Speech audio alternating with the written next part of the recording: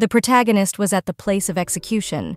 In front of her stood a girl named Alexandra. Weeping, Alexandra Castalia could not understand how the protagonist dared to do such a thing, because the girl was only a half-blood member of the royal family. The protagonist looked at her, remembering that all her actions were for the sake of giving her sister the place of empress. Those around her were not surprised by such an act from Charisse, as they believed that such a thing should have been foreseen long ago. Alexandra tearfully pretended that she would never have suspected her sister of treason.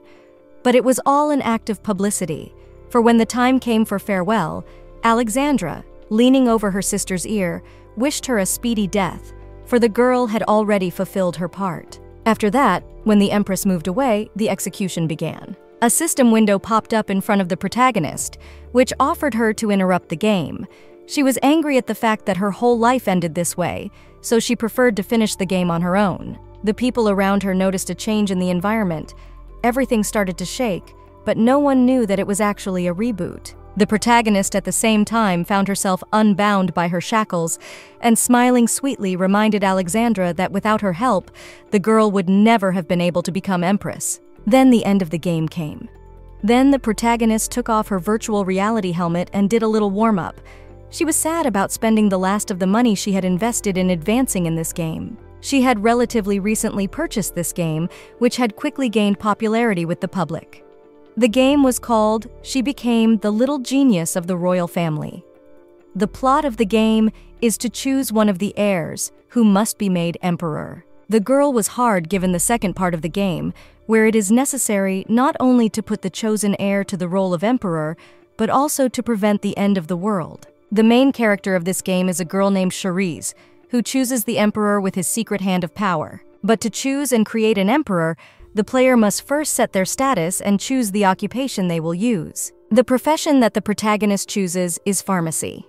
Initially, she only wanted to prevent the character from being dispatched, but designing, creating, and selling medicines in the game allowed her to make a huge fortune. But Alexandra didn't believe in Charisse's influence and killed her, and because of that, the story was cut short. Frustrated with the game, the girl decided to give it one last chance and entertain herself before going to work. But suddenly, when she put on her virtual reality goggles, she noticed that the game screen started freezing. Initially, the girl thought that the problem was her furry pet who stepped on the helmet, so hitting him a couple of times, she brought the screen back to normal. But to her surprise, as soon as she entered the menu, she saw a new notification. When she clicked on it, an unusual animal appeared, which the girl had never seen before. The girl was given a chance to participate in a special event only for players of the most difficult level. This opportunity was extremely rare, so the girl was given only a minute to think about it. But the protagonist did not like this offer, so she decided to reject it, not expecting that when you clicked, automatically start confirming the game. But it wasn't free.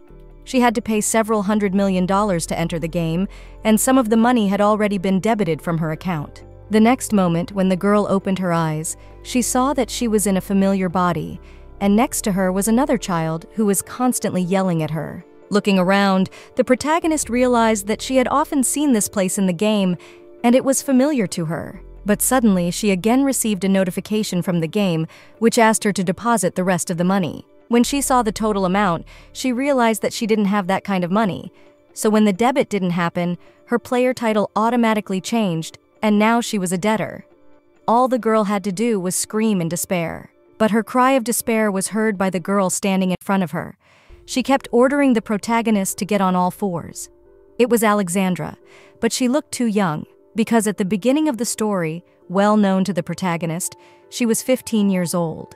But now was not the time to think about that, so the protagonist opened her account with the intention of deleting the account because she could not afford to pay that much money. But there she saw that the product purchased in the game was non-refundable, and so she was fined 10 billion gems. Because of her own shock, the protagonist completely ignored Alexandra, who, seriously angry, began to beat the girl with her feet. But this reaction, although it confused her, seriously angered her, so Alexandra felt that she needed to be even more strict with her sister. Seeing this same girl, only in the last attempt of the game, the protagonist knew exactly how much Alexandra, her character, and appearance do not match. Even Charisse herself thought it was a stupid idea to beat up a child just because he demanded to stop bullying. But suddenly, The girl stopped, and something in her head snapped. Then, one by one, the memories that belonged to this body and how much abuse little Charisse had endured began to appear in her head. Then the heroine finally got all the memories, including the memories of the country she was in. Castalia is a country where the imperial family is honored. But the main character, Charisse, is far from that, as she was only a half-blood, and because of that she was always looked down upon, and her life was not like other nobles. In the original story, she is the one entrusted with the key role of choosing the ruler. But no matter what choice she made, every time the game ended rather miserably for her because the challenger she chose turned out to be a villain. But now, thanks to Charisse's memories, the girl realized what to do next. At the very least, she was going to escape from this place. And to do that, she had to get out of the palace and find a safe haven. But what bothered the girl the most was that now she didn't depend on anything and could make a decision completely on her own. She even felt a little uncomfortable, so easily controlling someone else's body. At this point, she got an alert that advised her to find a way to escape from an angry Alexandra, and if she failed, the game would be over. At that moment, Alexandra grabbed Charisse by the hair. The girl was pleased with her complete control over the weak Charisse and her sense of impunity. But Charisse hatched a plan and let the villain get close to her. Then she hit her head in the jaw with all her might. While the enraged Alexandra was trying to recover and screaming, the protagonist had already started to escape from the room and ran out into the corridor. In the corridor of the Imperial Palace was a lot of empty rooms, and to begin with, the girl decided to hide in some of them. Near one of the doors, Charisse noticed the same rabbit, who had previously sold her a special offer of the game. This made the main character very angry, so she demanded that the rabbit stop and let her revenge be done. But while she was chasing this rabbit, she didn't notice how she got into some dusty room, covered with cobwebs and very similar to a pantry. No matter how much Charisse searched for it, she couldn't find the rabbit, so she sat down on the ground disappointedly and decided to take a breath. She needed shelter anyway, and she managed to hide in this place in time. When the story began, according to the original, the girl was already 15 years old, and not much was told about her life before that age. The main character's biggest concern was how she would be able to pay off her debt of 10 billion stones and how long it would take her, given that she was now enduring abuse in such a small and defenseless body. Looking at herself in the mirror, the heroine felt sorry for the situation she was in, though she admired how cute her character was. So focusing on those thoughts, Charisse thought positively and already more cheerfully began to think about her plan to earn money. The first task was to pay off her debt, but the next task was something even more impossible, namely to become the heiress to the throne. The third task was closed until the previous two tasks were completed.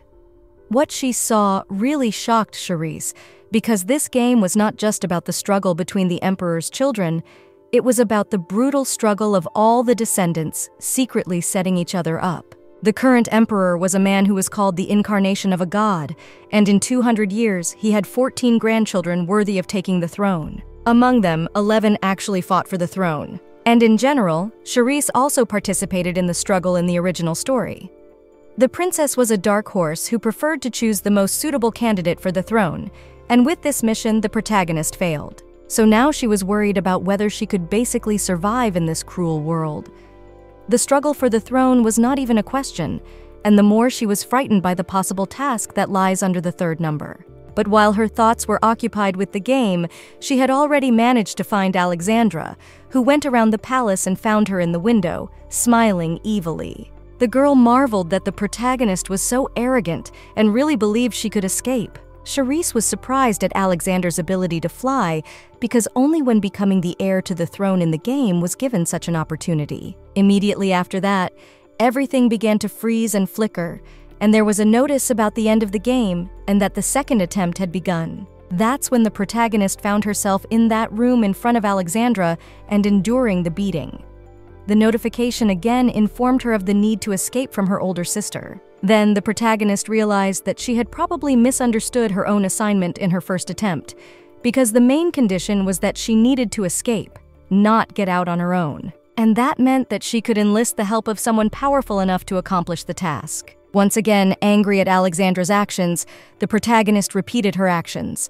But this time after the blow, instead of an angry scream, there was silence. And when Charisse turned around, she saw Alexandra in a frenzy, because with her blow, Charisse had broken her nose and she was bleeding. Immediately afterward, Charisse saw a system alert that praised her for her good punch and offered to help her stop the bleeding from the girl's nose in order to receive a reward of 10 stones. The protagonist was upset that now, when her life was in danger, she was being given such absurd tasks, also with such low pay, because 10 gems are pocket money for small children. Just as the arrogant Alexandra was about to get the upper hand on Charisse, the latter put her silk handkerchief to the princess's bleeding nose, hoping it would help stop the bleeding. Just then, Nanny promptly burst into the room.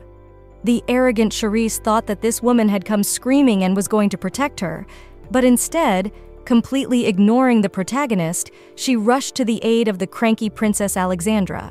Then, the disappointed protagonist remembered that this nanny, like everyone in this luxurious palace, had never been on her side, because Charisse was absolutely nothing to everyone. But Charisse didn't want to take it anymore, so turning to the nanny, she reminded the woman of her presence and the fact that the woman had just dared to call her a wretch. Initially, the confused nanny was very panicked, because the girl had never shown her own temper before. But after she again began to shout angrily at Princess Charisse, demanding at least some explanation for her behavior, the nanny reminded her that Alexandra was the emperor's child, and that Charisse could be executed even if the girl had a scar. Then, too, using her acquired memories, the protagonist wondered if she would have been treated differently if her parents had been alive. But her thoughts were quickly interrupted by the fact that Alexandra didn't want to involve anyone else in this fight. So the angry Alexandra stopped the woman and decided to teach the protagonist a lesson herself. So she applied her magic spell, and a magic circle immediately appeared under her feet. The angry girl could make objects around her levitate with her own strength, for she had applied the dragon heart technique. It was the embodiment of Alpha and Omega, as well as the symbol of the imperial family. And, as a precious artifact, the dragon heart was honorably passed down from generation to generation. The story goes that in a thrilling battle with an honorable dragon ruler, the illustrious emperor emerged victorious, forever leaving his name in the writings. And the heavens responded to the emperor's valiant feat by bestowing upon him a great reward, a second heart that possessed the power of a mighty dragon. Since then, the imperial family has passed this sacred relic from generation to generation. While the protagonist was outraged that Alexandra was actually going to vaporize her, she received an alert from the system about the player's skill change. At that time, she gained a level F attack as well as a level F defense. Having already studied the abilities, Charisse began to read through the terms and conditions, trying to understand any skill. Other than that, she saw that due to her role as a player, her pharmacy was at the highest level. But unfortunately, this skill was unavailable to her due to her debts, so her maximum formation level was D. Without wasting any time, Alexandra ordered the nanny to pounce on Princess Charisse and grabbed her and brought her to her knees. The woman immediately grabbed the princess and demanded that the girl apologize to Alexandra.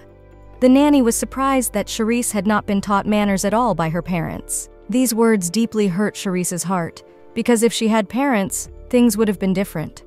But she was not to blame for their absence. With more strength, the nanny pushed the girl away from herself, then grabbed her by her dress and roughly put her on her knees. And Alexandra extended her hand to the girl.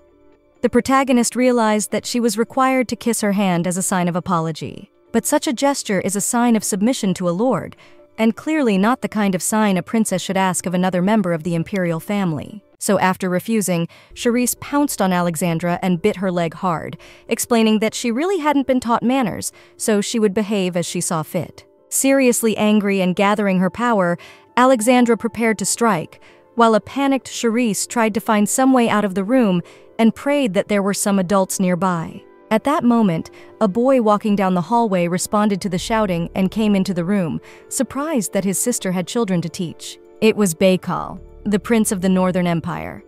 The protagonist was amazed that this guy had come to save her. Baykal was very disappointed that his sister dared to teach the etiquette of the imperial palace to another member of the family.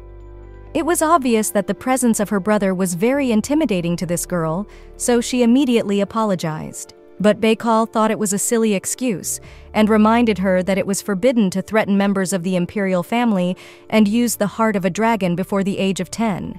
And he was disappointed that Alexandra needed to be taught a lesson in order for her to learn this rule. When the nanny tried to justify Alexandra, Bakel ordered her to shut up, not wanting to listen to anyone. He also reminded the woman that she was the nanny of Princess Charisse specifically, not Alexandra at all, and as such, she was not supposed to take care of another person. Before leaving the room, Bakel approached the frightened, battered child and held out his hand to help her up. But the protagonist calmly explained that she was fine. Such openness of the child surprised Bakel, because he did not expect that Charisse was not afraid of him at all, as it was a great rarity.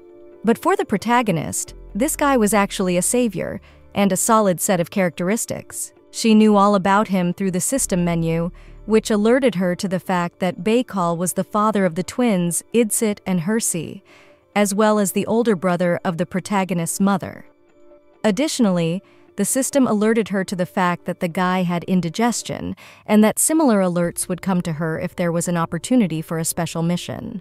Also, turning to Jakal, his assistant, Bakel asked the man to take the princess to a room in order for her to get some rest. Agreeing to accept the help, the protagonist rejoiced at her success, but was given another task.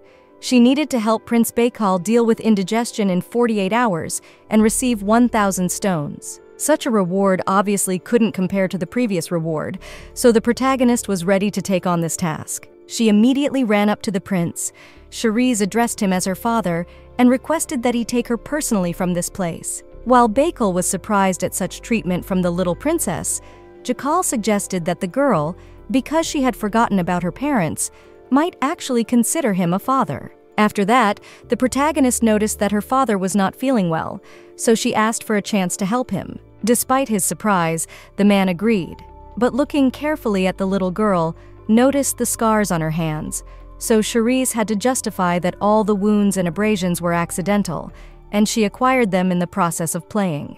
The girl did so because she knew that adults do not like problem children, so all it took was to be calm, obedient to make her want to be adopted, and it worked. So after picking the child up in his arms, Bakel wanted to personally take her to her room. He liked the fact that the girl wasn't afraid to call herself his daughter, and he wanted to observe her more. The main character didn't believe that she was able to pull off her plan, and at least someone finally took her side. But suddenly, she received a notification that the training had been completed, and now her body was to rest. The protagonist slowly began to drift into sleep, and didn't hear what happened afterward. The man who was leaving turned to Alexandra and demanded that she should not touch that child again, otherwise he would definitely take the girl into his custody. If that happened, Alexandra would have to answer for everything she had done before. In addition, he forbade Alexandra to leave the palace for the next month. In the meantime, Jakal tried to find out what they were going to do, but the prince calmly explained that he couldn't abandon the girl that wanted so much to be his daughter, and also demanded to find out from the princess's nanny what had happened here in the first place, as well as to deal with those responsible according to the law. The next time Princess Charisse woke up, she found herself on a soft and expensive bed that allowed her to get a good night's sleep. Plus, there was a delicious aroma all around her. Just then, upon hearing the princess's awakening, a maid came to her.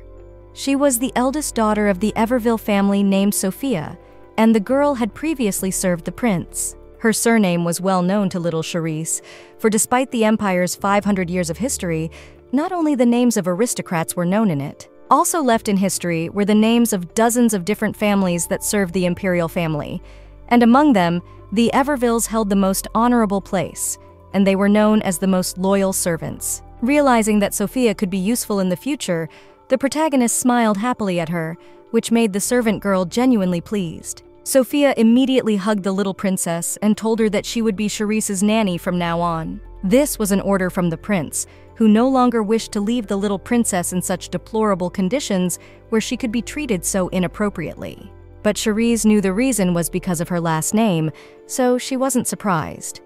Though she was glad that conditions had changed now, for this place suited her much better. Sophia, having started her duties, helped the protagonist to tidy up, and together they went through the corridors for breakfast. But the protagonist was very worried that she might be too voracious, so she only asked for some rice for breakfast, though the sounds of her hungry stomach gave away that she was insanely hungry. Also, with a smile, Sophia explained to the princess that Charisse would be here for a while, and those words made the girl worried she felt like she was disturbing Sophia and everyone else. But the maid convinced the princess otherwise, for among the many brothers and sisters, there was no one dearer to Baykal than Kiena. These words surprised Charisse, although she tried with all her might not to show it. The protagonist wondered why, despite their kinship, Baykal had abandoned her for so many years. But it soon seemed to the protagonist that she was looking for logic where there was none, for in any case she was now in a game and nothing more, so she should not let her guard down even if she knew the basic plot. Upon arriving at the beautiful garden, the hitherto hungry girl marveled at the amount of delicious food. Castalia was a famous empire that was renowned for its arts, and even the way the table was set showed the people's craving for the beautiful. Already at the table, Baykal immediately asked the girl about her food preferences.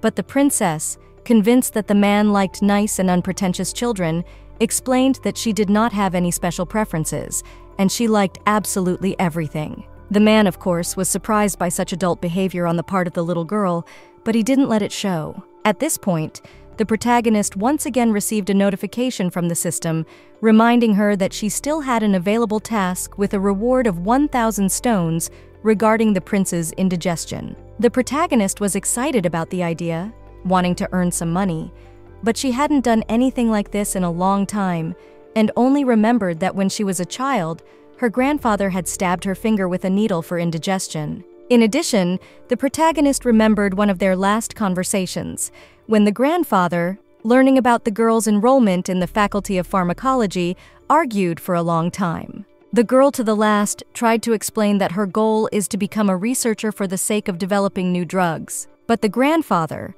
who all his life saw his granddaughter as a doctor, could not accept such a thing and thought that she was too ungrateful, as she did not appreciate the efforts and money invested in her, after which he even began to insult her. Of course, such memories made the princess sad, but she quickly pushed all her worries away, wanting to start eating in order to gain strength and think about future accomplishments. But to her disappointment, Baykal put pea porridge on the table.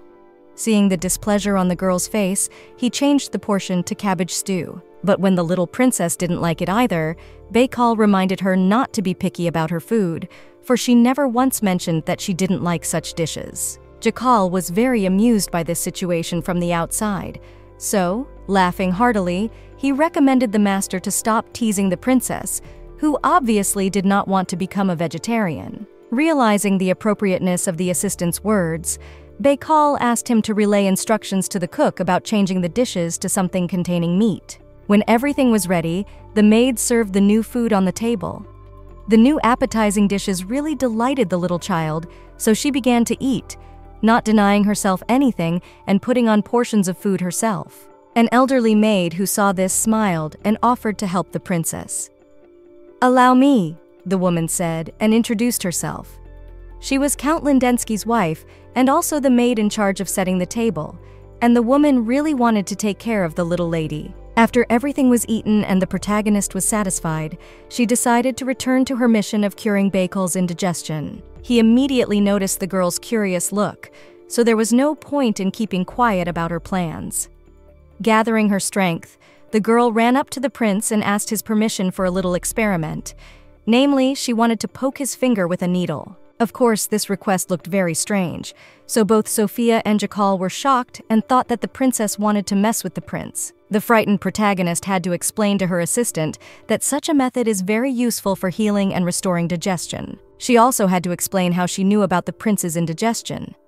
The best explanation that came to the 4-year-old's mind was that her father had eaten very little food, so she suspected some kind of problem. But what frightened her most about the situation was the silence of Baykal himself, who just looked at her and waited for some explanation. So she told that she had learned this method of treatment from a dragon that she had dreamt about at night. Also in this story, the girl mentioned the knowledge in medicinal herbs that this dragon had also told her. The princess wished to use her knowledge of the original story and her knowledge in healing as an excuse. Though despite the Empire's connection to dragons, it still continued to look like an eloquent lie. After a bit of thought and consultation with Jakal, Baykal believed the 4-year-old girl and gave the maid orders to prepare everything she needed. Then, opening her notebook, Sophia prepared a quill and listened attentively to Charisse in order to write down everything necessary.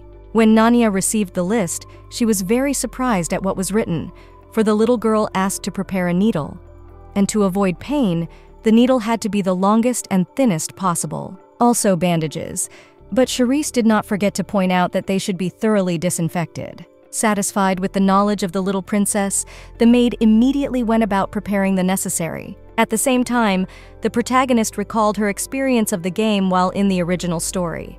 Charisse has not once tried to get into this palace, but every time it was an impregnable fortress for her, into which neither spies nor specially bribed servants could penetrate. And now she was brought here as an adopted daughter and was trusted, which couldn't help but make her happy. At the moment when Bakel wanted to remind the child that he was not her father, Sophia came and brought everything she needed. So the princess immediately grabbed the needle and rewound the prince's finger to avoid pain, after which she began to warm the needle. She explained to Jakal that this was done to avoid pain and further infection. But despite her determination, when the preparations were done and it was time to give the injection, the girl Raz worried, though she did everything quite accurately. So immediately after the injection, a notification window appeared, congratulating her on completing the mission and presenting her with a reward of 1,000 stones. The man himself immediately felt much better and marveled at how quickly his condition had changed. Jakal was amazed at the girl's knowledge.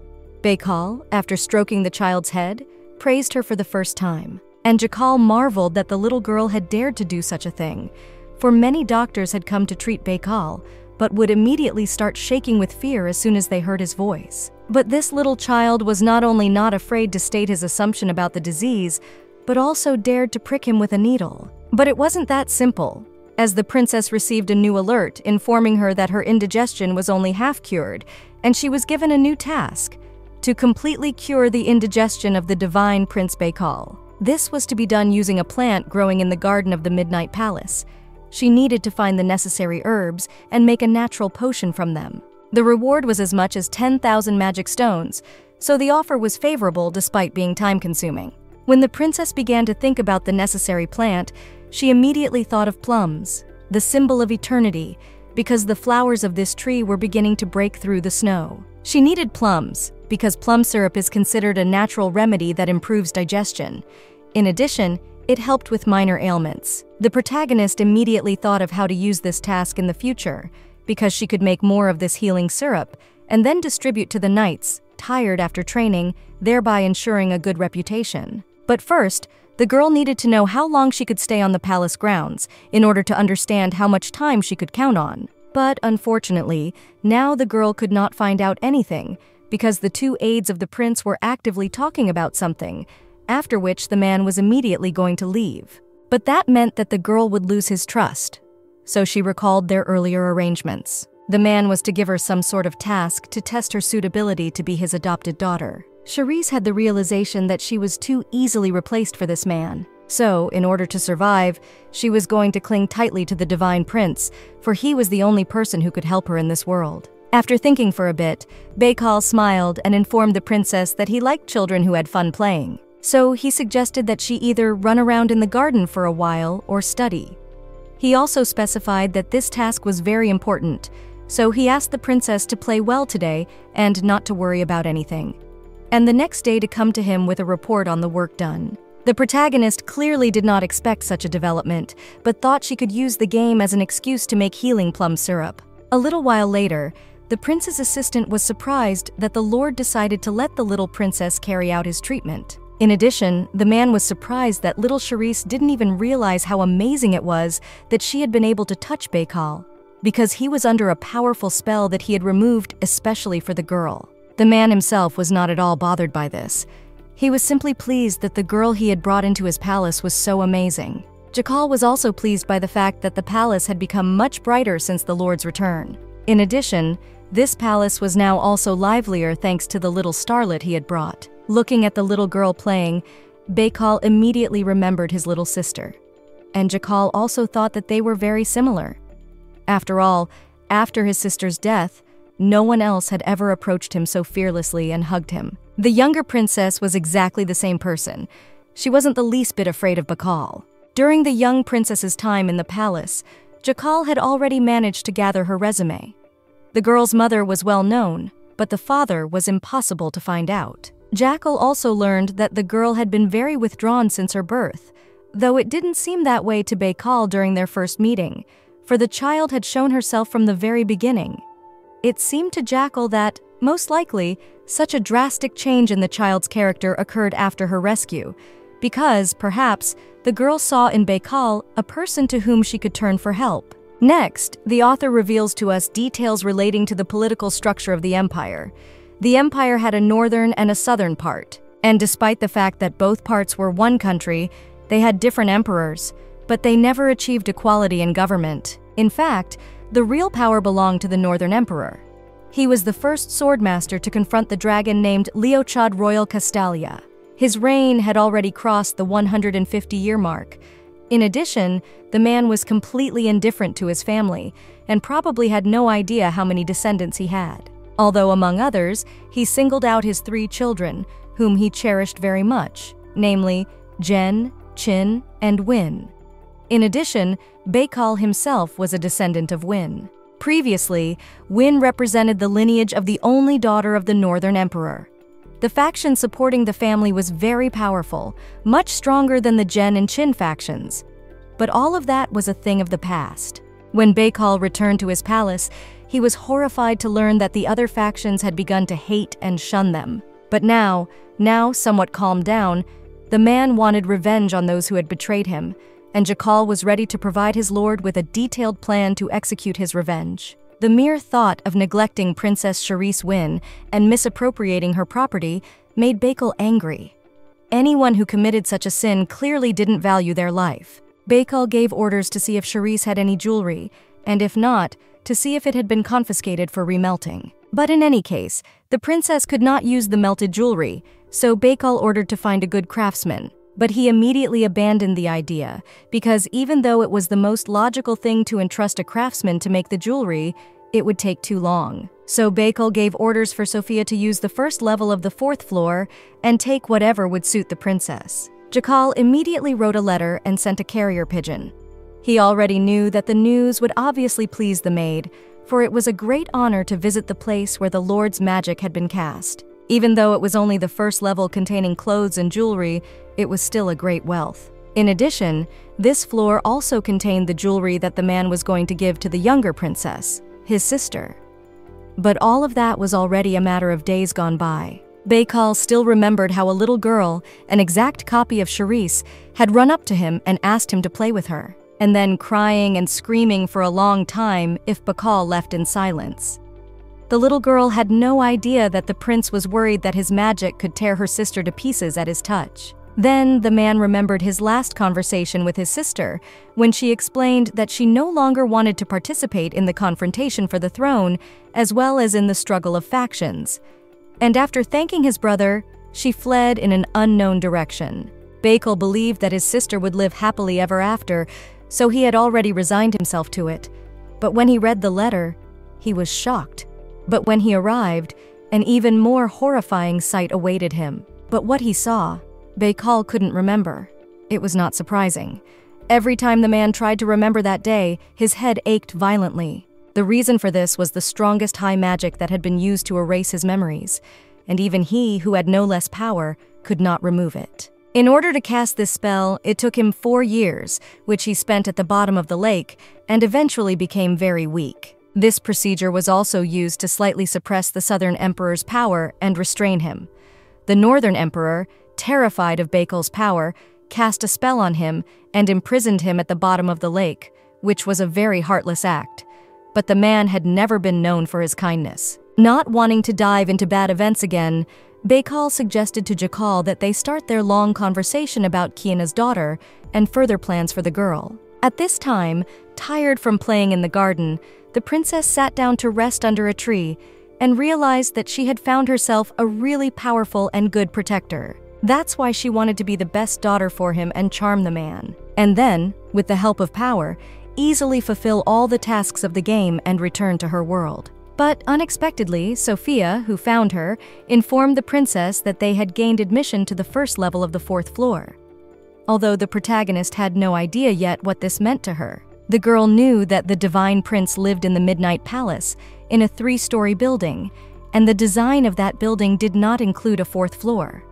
Therefore, she didn't know how the man could hide such a large space all this time. But as it turned out, it was all because the fourth floor was completely created from his magic. And when Baikal became old enough, he had built this room using dragon heart magic. All of Baikal's trophies were kept there: jewelry, paintings, and fragments of important documents. And also, all the items were divided into 5 ranks according to importance. All the items on the fourth floor were so valuable that they couldn't be compared in value to anything else. And so a joyful Sophia wished she could go with the princess to the fourth floor right now. But the girl explained that first she needed to boil a compote from the fruit of the plum tree. Sophia was surprised by this because plums were considered inedible fruits, so their fruits had long been removed. The protagonist began to worry, but as it turned out, in the Midnight Palace even the most useless things were not thrown away for nothing, so the plum fruits were kept in storage. Smiling awkwardly, the girl realized how close to success she was, so she asked to delay going to the fourth floor and take care of the plum fruits first. The initially surprised maid smiled at the small child's idea and suggested that they go to the storage room together, where they soon arrived. In the meantime, Baikal and Jakal's conversation was gaining new momentum. They were discussing magic and the dragon heart the girl possessed. Even in that, she was very much like her mother. But unfortunately, the measuring device that Jakal had left outside the princess's room had completely failed to absorb any of her power, which meant that the princess could not use the power of a dragon and was an ordinary human. Baikal realized that in such a case, the girl would definitely not be able to participate in the battle for the throne from the age of 11 because it threatened her with mortal danger. Jakal suggested hiding her outside the palace, but the divine prince thought it was a useless solution. Even so, she would still be in danger. And the other members of the imperial family who had become aristocrats but continued to fight outside the palace would be a huge threat to her. Therefore, it was difficult to understand what decision would turn out to be the right one, because with her own strength, Princess Cherise clearly could not defeat even the weakest descendant of the emperor. There was a question of whether the girl would even be able to defend herself, but Baikal thought that there was one way. And the thought of it frightened Jakal, who tried to explain to his lord that he should think about it again, but the decision had already been made. Baikal, along with the girl, wanted to change the place of residence in order to keep the princess's reputation safe from rumors about her weaknesses. After all, if someone from the outside found out that she didn't have any power, then Cherise's reputation and her mother's reputation would be mixed with mud, and Baikal didn't want to see the name of the great Win family trampled. Now, despite the conflict with the other families, everyone was still in awe of just one family name. But the problem remained that members of the imperial family couldn't move and enjoy protection without having a title. So Baikal decided to adopt the girl, and Jakal accepted the lord's decision, deciding to take care of the matter first. Baikal still couldn't believe that he would have a child again. After all, he already had 2 older twin boys, but as befits the children of a divine prince, they were strong from childhood. The twins' dragon heart was in perfect condition, so Baikal had never worried about them. Therefore, this was the first time for him to worry about someone. Baikal was angry at the mere thought that his great-grandfather, the Northern Emperor, had allowed the girl to live in such contempt and had never once taken care of her. In order to ensure that such a situation would not happen again, the man decided not to rely on anyone else and personally take care of the matter. Then, during the conversation in the study, Baikal came to the conclusion that it was strange enough that the little princess talked about her dream with the dragon who was teaching her something. Initially, Jakal didn't understand why the lord suddenly decided to talk about something like that, so he explained to the prince that dragons had long been patrons of the imperial family, so such a dream was quite possible. But from the expression on the man's face, the aide guessed that the prince probably suspected Cherise of lying. Remembering the girl's awkward face, Baikal could definitely tell that she was probably making up such an excuse, which was already more like the truth. Besides, judging from what the nanny said, the girl had never been taught anything. And naturally, she didn't know how to speak properly, nor did she know the rules of table ethics. However, she knows a lot of things, as if someone had taught it to her. And there was a possibility that such knowledge could indeed have been passed down to her from the dragon. Though the man decided not to speculate and asked that the aide spread rumors that there was a princess who was under the dragon's protection and that she was not a wretch, but had been educated by the dragon in her sleep. Jakal thought the idea was good enough, but he wondered how the man planned to announce that he was adopting his late sister's daughter. Even more troubling to him was how he would tell his 2 children, who should be returning from the academy soon. But wanting to deal with the matter later, the prince remembered the little tormentor Alexandra. The prince decided that he needed to come up with a good enough punishment for her for bullying Charisse. She was to, in addition to house arrest, also write letters of apology every day. Whether or not this was really Alexandra's work could be easily checked with her aura, so there would be no problem with that, and the punishment would be carried out. This idea especially appealed to Jakal, who loved intrigue in the imperial family and in the aristocratic world. And he had already begun to think over how Alexandra could be punished and what she should be sure to put in her letters. In the end, from that day began the confrontation between the Great Wind family and those who wished to subdue them. It was a struggle for the trampled pride of the family. Very soon, the prince must also tell Charisse that she had taken the place of the adopted daughter, but he decided to postpone such a conversation until the girl was finally accustomed to this palace. But Jakal was worried that such a small, bright child, like a newly hatched chick, might become nervous and even die of fright at such news. When the jokes were over, the man returned more seriously to his work and began to make a list of things necessary for the adoption. This list included books, documents, and baby clothes and items. Jakal felt that this was all necessary, as the methods that the divine prince had previously used with his twins were not suitable for raising a princess. After all, the man was a rather cold-hearted father who rarely ever praised his children, though he was proud of them. But suddenly the 2 men talking were distracted by the voice of a servant girl who announced the arrival of Princess Charisse, who wanted an audience. When the doors opened and Sophia had already entered, a small figure appeared from behind her. The young lady wanted permission to use all the plum fruits from the vault. Jakal was surprised by such a decision. After all, it was a known fact that plum fruits were inedible. After a little thought, Bakal remembered that he had never told the girl about his digestive problems before, but she had somehow guessed on her own that he needed help and had used a remedy he had never even thought of to help him. And most likely she had some idea this time as well. So after putting all the data together, the man authorized the little princess to use whatever resources she wished, and also asked Jakal to add one more item to the list. The aide was surprised at such sudden interest. He was especially surprised to hear that the man wanted to read books that described how a daughter was raised in an ordinary family. He was really serious about reading every possible book, analyzing them, and becoming the perfect father for this girl. Jakal was surprised that the prince had such a sudden desire to become a worthy parent. So he decided to help him and seriously began to select the necessary books, thinking long and hard about what he could use. Charisse also did not waste any time. She enlisted the help of the servants to fill the barrel with fresh fruit and explained to them that she would use the fruit to cure her stomachache. The awkward gardener tried to explain to the princess that in all the life he had spent at his workplace, he had never heard that these fruits had any medicinal properties, and he had always had to endlessly harvest these fruits in the spring as soon as they appeared on the trees. This frustrated the girl, who realized how valuable the wild plum was, even though it didn't have a pleasant taste. Because of this, she was underestimated. But as she recalled her history, she explained that her knowledge was accurate because it was told by a dragon.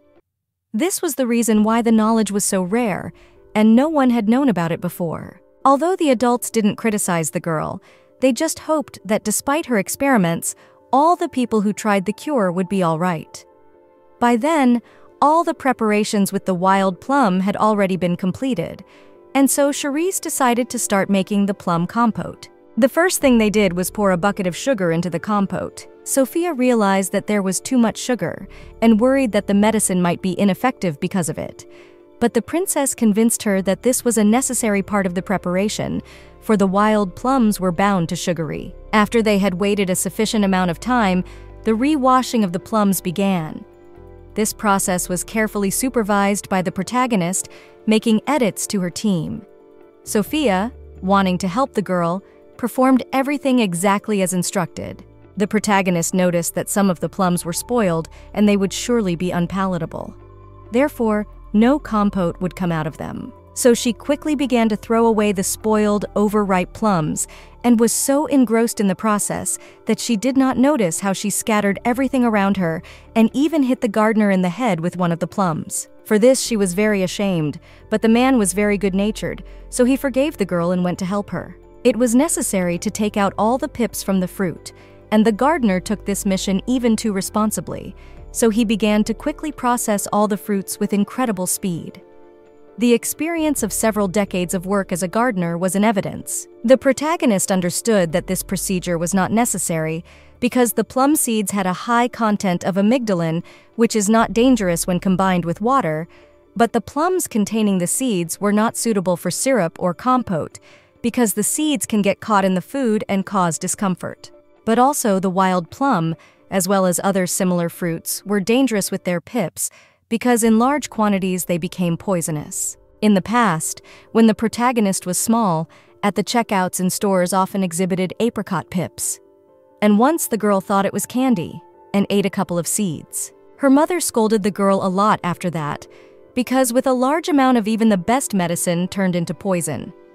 Although the girl was not going to eat a lot of them, because in any case, the bones were not the most delicious delicacy. After the main procedures for processing plums were finished, they only remained to be thrown into a glass jar. So the adults began sorting, and the protagonist, looking at the already filled jars, rejoiced that everything came out perfectly.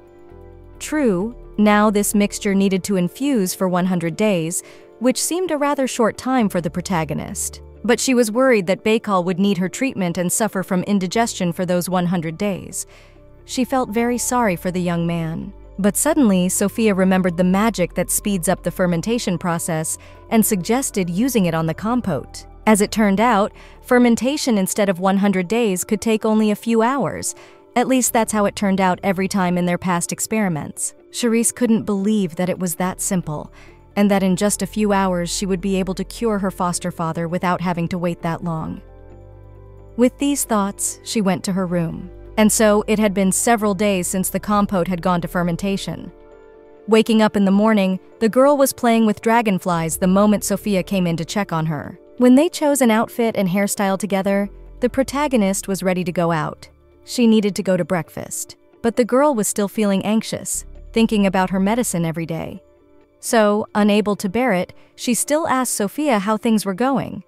And the girl suggested going to the kitchen before breakfast. The staff was already waiting for them in the kitchen, who greeted the princess with joy, after which the woman servant began to look at the little girl, praising her for making her own medicine from apricots, and led her into the storage room. There, the girl noticed her long-awaited syrup, which looked just perfect, and there wasn't a drop of mold in it. So she was once again convinced of how handy magic was. After that, while giving her errands, Charisse asked her to strain and pour the syrup into a jar in order to ensure that there were no drains and only the liquid itself. And when everything was ready, she told the rules for storing this medicine and took a cup to pour it in. The maid tried to explain to the protagonist that this was not part of her duties, but the girl was determined to take this responsibility on herself, because in any case, the preparation of medicine was purely her idea. In the end, everyone was satisfied, and the maid, after saying a cheerful goodbye to the lady, wished her good luck and asked her to join the breakfast table as soon as possible. But as soon as she arrived at Baikal's office, it turned out that the man had gotten up very early in the morning and had already had breakfast and started his business. This really frightened the protagonist, who thought that her foster father had begun to avoid her. So she tried to think of what she should do. Jakal tried to explain to the girl that she shouldn't get so upset and worried about it. The divine prince always wakes up at dawn, at 4 a.m., after which he eats breakfast and does state business. And afterward, around dawn, he starts training with the other knights, in order to be their example and control them. The story really calmed the protagonist down, though she was worried about how diligent Baikal was. After all, it seemed as if he wasn't even bothered by his illnesses. But still, the protagonist continued to insist on her own and asked for the opportunity to meet her father while he was in training. After a bit of thought, Jakal realized that Baikal would be pleased with that as well, so he allowed it. When the protagonist arrived at the training center, there she caught a lot of knights, who, looking at the child, did not understand what she was doing here. And they were very awkward, because the knights were convinced that their company was not befitting a princess. But as soon as the girl awkwardly asked them to point out the office of the divine prince, her sweet face made the knights melt. So even stammering slightly, they showed her the way. But suddenly, the protagonist did not have time to make a couple of steps, as Bakel himself appeared, who with a smile warned the child that it was quite dangerous to be here alone, and asked her to tell why she came. The girl did not hesitate to throw herself into her father's arms, explaining that she missed him very much, which was the reason for her coming. Bakel was indeed pleased by these words, though he was surprised at his daughter's behavior, for they had seen each other only yesterday. The knights watching from the sidelines were amazed at the lord's attitude towards his adopted daughter, for they had never seen him interact so warmly and sweetly with anyone, not even his first two children, though just from the princess's smile alone, they already thought the girl was too cute. So, in a way, they could understand the Southern Emperor's behavior. The girl pretended to be hurt by her father's words, for she thought that the man must also be bored, since he hadn't seen her since the morning. She also told him that she had brought him a present. This news especially pleased the man, who did not expect to receive something from the girl. And then she, smiling happily, asked Sophia for help, and the maid gave a small tea set, as well as a medicine for stomach pain. But suddenly the knights revolted and began to ask the princess for help, telling her that they also had a very bad stomachache. But from the fierce look of Bakel, the knights immediately shook with fright and quickly shut up, not disturbing the little girl anymore. Then the three of them went to the Southern Emperor's workplace, where Sophia proudly told him that the medicine had been made entirely by the little princess, and in some points under her complete guidance. After the first sip, Bakel felt that the unpleasant sensations inside had indeed gone away. But the only thing he didn't like was that the princess happily started providing the medicine to the rest of the knights as well, who kept praising her, marveling at how she was able to create this drink. But she calmly explained to the knights that she brewed more of the medicine on purpose so that everyone could use it, and told them some recommendations to ease their condition so that they would feel better afterward. The emperor was very angry that the girl was giving away such precious compote made with her own hands, for he himself barely had enough of it, in spite of the fact that he had a huge supply in his storehouse. But suddenly, despite her busyness with the other patients, the protagonist noticed that the man reached for iced tea, and so she took away his cup, forbidding him to drink something like that because his pain could return. Initially, the man wanted to get angry, as he usually did, but the girl reminded him too much of a kitten, so he could not feel any negativity towards her. At this point, the author wants to introduce us in more detail to the divine prince of the Castalia Empire, Bakel. It is known about the man that he had an excellent command of martial arts, as well as magic. He was a well-rounded, handsome man, educated in different countries. But if we talk about his weaknesses, it is cats, which he loves very much. He never told anyone about such a thing, but he was a fervent cat person. Therefore, the princess who reminded him of a kitten seemed very cute to him. He especially disliked the fact that what he cared so much about was being noticed by others. After all, the knights did not hesitate to offer to ride the princess on his neck or in his arms, but she refused, explaining that she wanted to do such things only with her father. Despite her refusals, the emperor still thought that the princess liked this kind of attention, though he wasn't sure of that, as he had no way of knowing what she was really thinking. Not wanting to be distracted further, Bakel called out to Sophia and asked that she take the child, as he and the rest of the knights all the time needed to continue their training, which was quite dangerous for her. The man himself, during the conversation between the princess and the maid, had been thinking about the books that Jakal had found for him on how to raise children properly. The man was too worried that he might do something wrong, so he didn't want to rush and get too close to his daughter. But suddenly, Charisse came up and distracted him from his thoughts, and asked him about the gifts that Bakel had prepared for her. Then she thanked him and ran away with a few last words.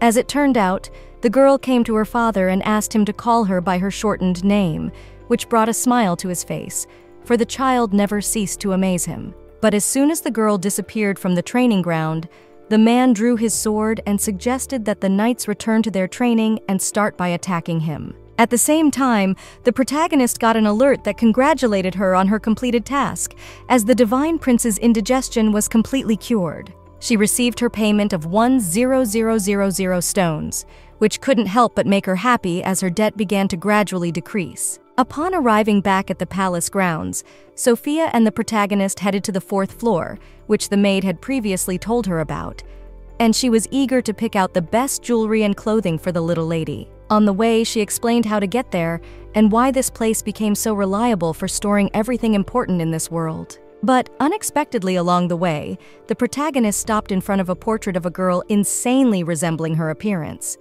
Because of their unique resemblance, the little princess thought that the portrait was of her. But Sophia explained to her that the woman was actually the mother of the main character, whereupon she pushed the portrait slightly. And when the portrait pulled away from the wall, a secret room opened up.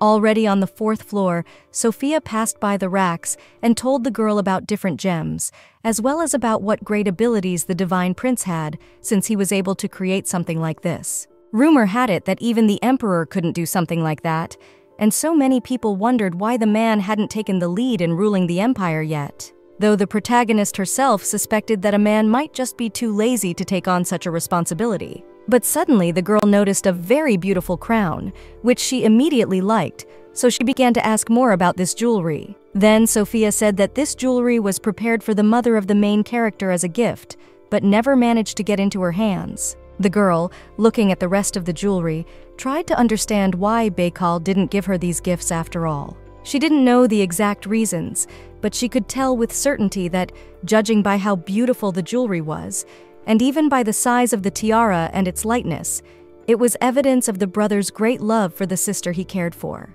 It was obvious that the man had chosen each stone carefully in order to make sure that it would definitely please Kiana. And the protagonist wanted to know how her mom felt when she found out she had such a good brother. She wanted to have such a kind, reliable family, and she didn't even realize she'd said it out loud, which made Sophia sad, because she knew how hard the girl's life was.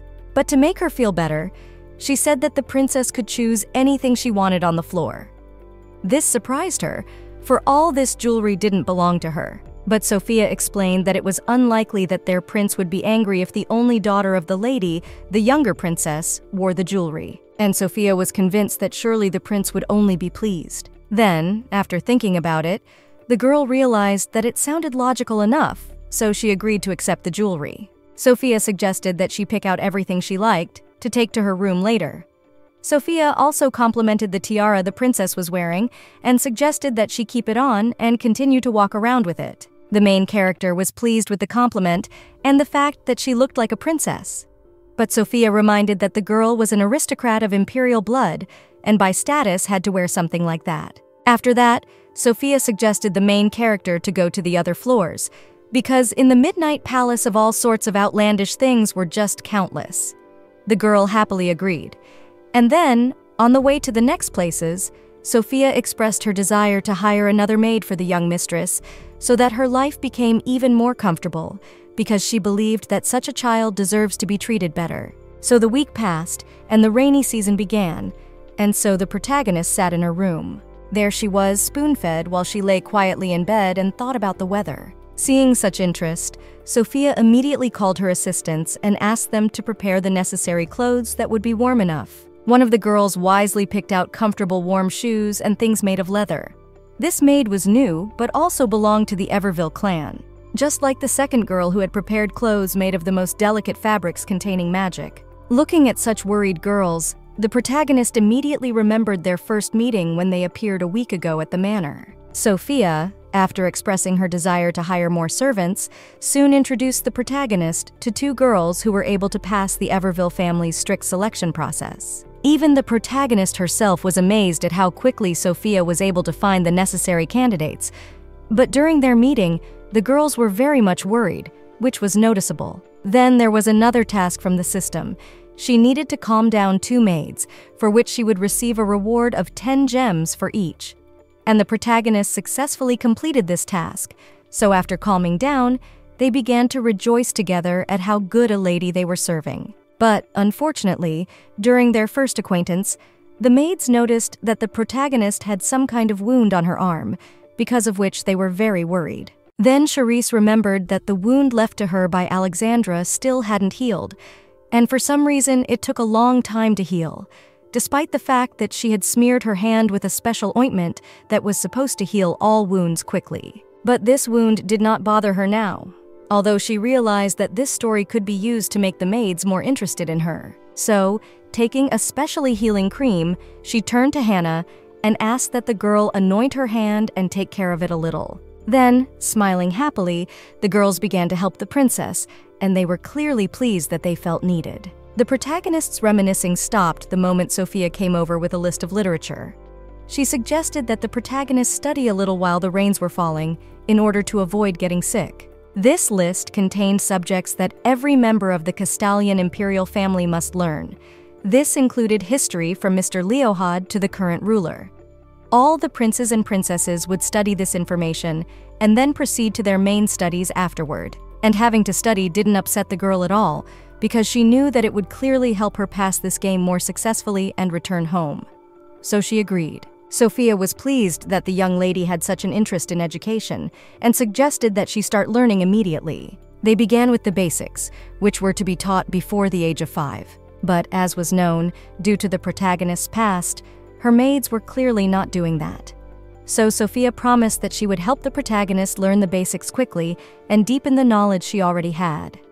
For this purpose, she drew the family tree of the imperial family of Castalia. For a while, the protagonist still kept her concentration, but still the lessons seemed quite boring, so she began to get tired very quickly. Suddenly, what she saw made her cheer up very quickly though, so she jumped up from the couch, started pointing to the far corner of the room, and asking Sophia if she saw the same thing the protagonist herself had seen. It was a cat that had a strange magical aura emanating from it, and it seemed that other than the protagonist herself, no one else had seen it. Sophia, concerned about the princess's condition, suggested that she take a break, believing that the girl was overworked. And then, finally convinced that the maid did not suspect the presence of an unusual cat in the room, the protagonist pretended as if she had imagined something and offered to continue the lesson. Then, smiling, Sophia touched the magic crystal to start the recording. The protagonist realized that if she compared this to something similar in her world, it could be compared to recording some sort of video lecture, which was convenient. It was then that the girl began to talk in more detail about the empire. The empire was divided into a southern part and a northern part. The northern part was ruled by the emperor for over 100 years. He was the great-grandfather of the protagonist. After the emperor ascended the throne, all members of the imperial family were called the new generation, as opposed to the ancient generation. It consisted only of the direct descendants of the emperor, but all of this information was already well known to the protagonist. She knew the story of the absolute emperor who took possession of the dragon heart, and after his coronation, destroyed all his brothers and sisters. And his descendants were considered to be only those born from the second generation. That is, it was his own children who formed the current imperial family, and the main character became the younger sister of the dark mage of the imperial family.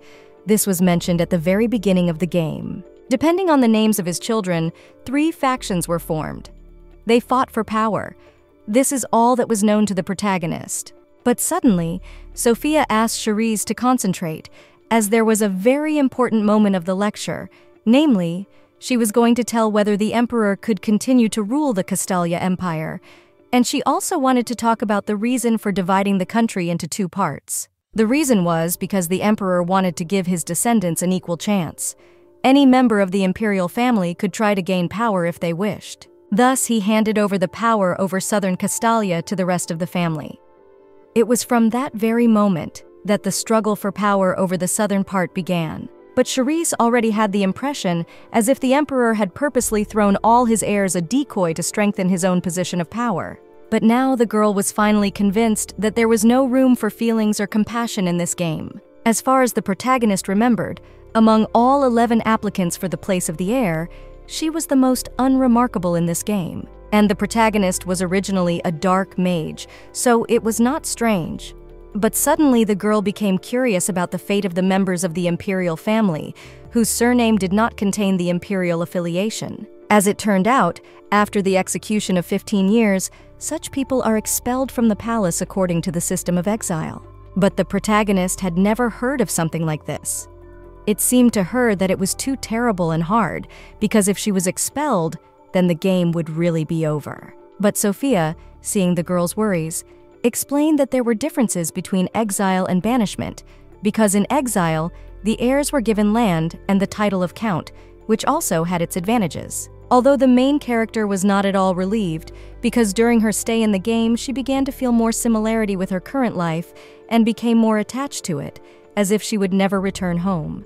And that bothered her, so she wished she could solve all of her game's quests before she was cast out, and before she was lost in herself and her true identity. Though with each passing day, there was less and less certainty that she would basically be able to return.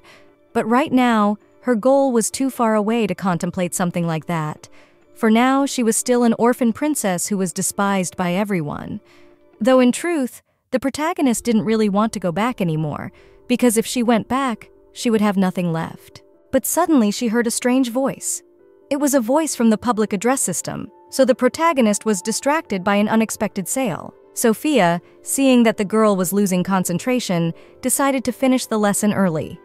In addition, they had a visitor who looked at her with a too harsh look. Turning around, the protagonist noticed her father behind her, who praised the girl for being so focused on the lesson that she initially didn't even notice him. At that moment, the very same cat that had been sitting on the cabinet in the classroom the entire time jumped down from its seat and jumped onto the divine prince's shoulder after stretching a bit. The prince was not at all perturbed by the cat's behavior, and she concluded that it was the cat that belonged to him. Though something about this cat really confused her. And suddenly turning around, the man asked that the girl follow him as he wanted to show her something. She was worried that he was about to pack up her things and kick her out of the house, which would be the end of the game. So she started praying that it wouldn't happen, because that would be the worst ending to the story. No matter how much the protagonist asked to tell her where they were going, the man kept silent, which plunged her into a wild panic, because on Baikal's face it was impossible to predict what the man was thinking. In addition, her memories of the unexpected sale were flashing back to her. The protagonist had been thinking about whether she should buy something and had been putting it off because she was afraid she would be sent into exile. In that case, she would waste her stones and be left without a house. But in the end, having decided before the very entrance to the necessary place, the protagonist made the purchase. Next, the story sends us back in time, just at the moment when the protagonist received an alert from the system. Initially, the girl was surprised, thinking that a new task had come. But soon the notification was revealed. There, it offered her a way out if she was sent into exile in the midst of the battle for the throne. It was a special hint ticket while going through the game. A set of 10 hint tickets cost 1,000 stones, but the discounted price was only 99. Each ticket was a one-time use ticket. Initially, such a large discount confused the protagonist because it seemed to her that such a ticket could not be so cheap. Moreover, she was afraid that the same rabbit who had once sold her this complicated version of the game would bully her. After all, instead of working off her debts, she would be purchasing unnecessary items. And she was afraid that she might end up sinking down to slave instead of her debtor status because of the decisions she hadn't made. In addition, even after seemingly reading the notice, it kept flashing before her eyes, appearing in the most unexpected places and reminding her of herself. And because of this combination of factors, the protagonist decided to buy this set, hoping that these 10 attempts would help her avoid banishment from the palace. But instead of banishment, the protagonist saw that the room was furnished with expensive and beautifully wrapped gifts. And her father, smiling, was trying to find out if the girl liked them. As it turned out, in addition to the gifts, the man had completely changed the entire room, and the gift included everything inside. The man sincerely tried to make this room even more pretentious and beautiful, but he did not manage to make his dream a reality, as everyone opposed and recommended him to make a nursery that would correspond to the age of the princess. Then, looking around her and calmed down, the protagonist realized that this room was specially prepared for her by the divine prince and was completely engaged in its decoration himself. She had been so worried about the clues she had bought for nothing that she hadn't even paid attention to his efforts. So she, awkwardly and embarrassed, thanked the man and explained that she really liked the gift very much. She was very embarrassed by her reaction, but afterward she happily went to the boxes and began to look at them. In each gift, the girl saw that the man had carefully chosen all the gifts under her. And so, Looking at her father with gratitude in her eyes, she realized that this had happened to her for the first time, and such actions she could expect only in a dream. This convinced her that the prince really cared for her sincerely. She confessed that it was the first time she had ever received such a gift, and the man was glad that she liked everything, and that her efforts had not been in vain. Afterward, during the conversation, it turned out that the man even called the representatives of the Sistani family for help. They are one of the 5 great dukes, who are also called builders. But as it turned out, that wasn't the end of it.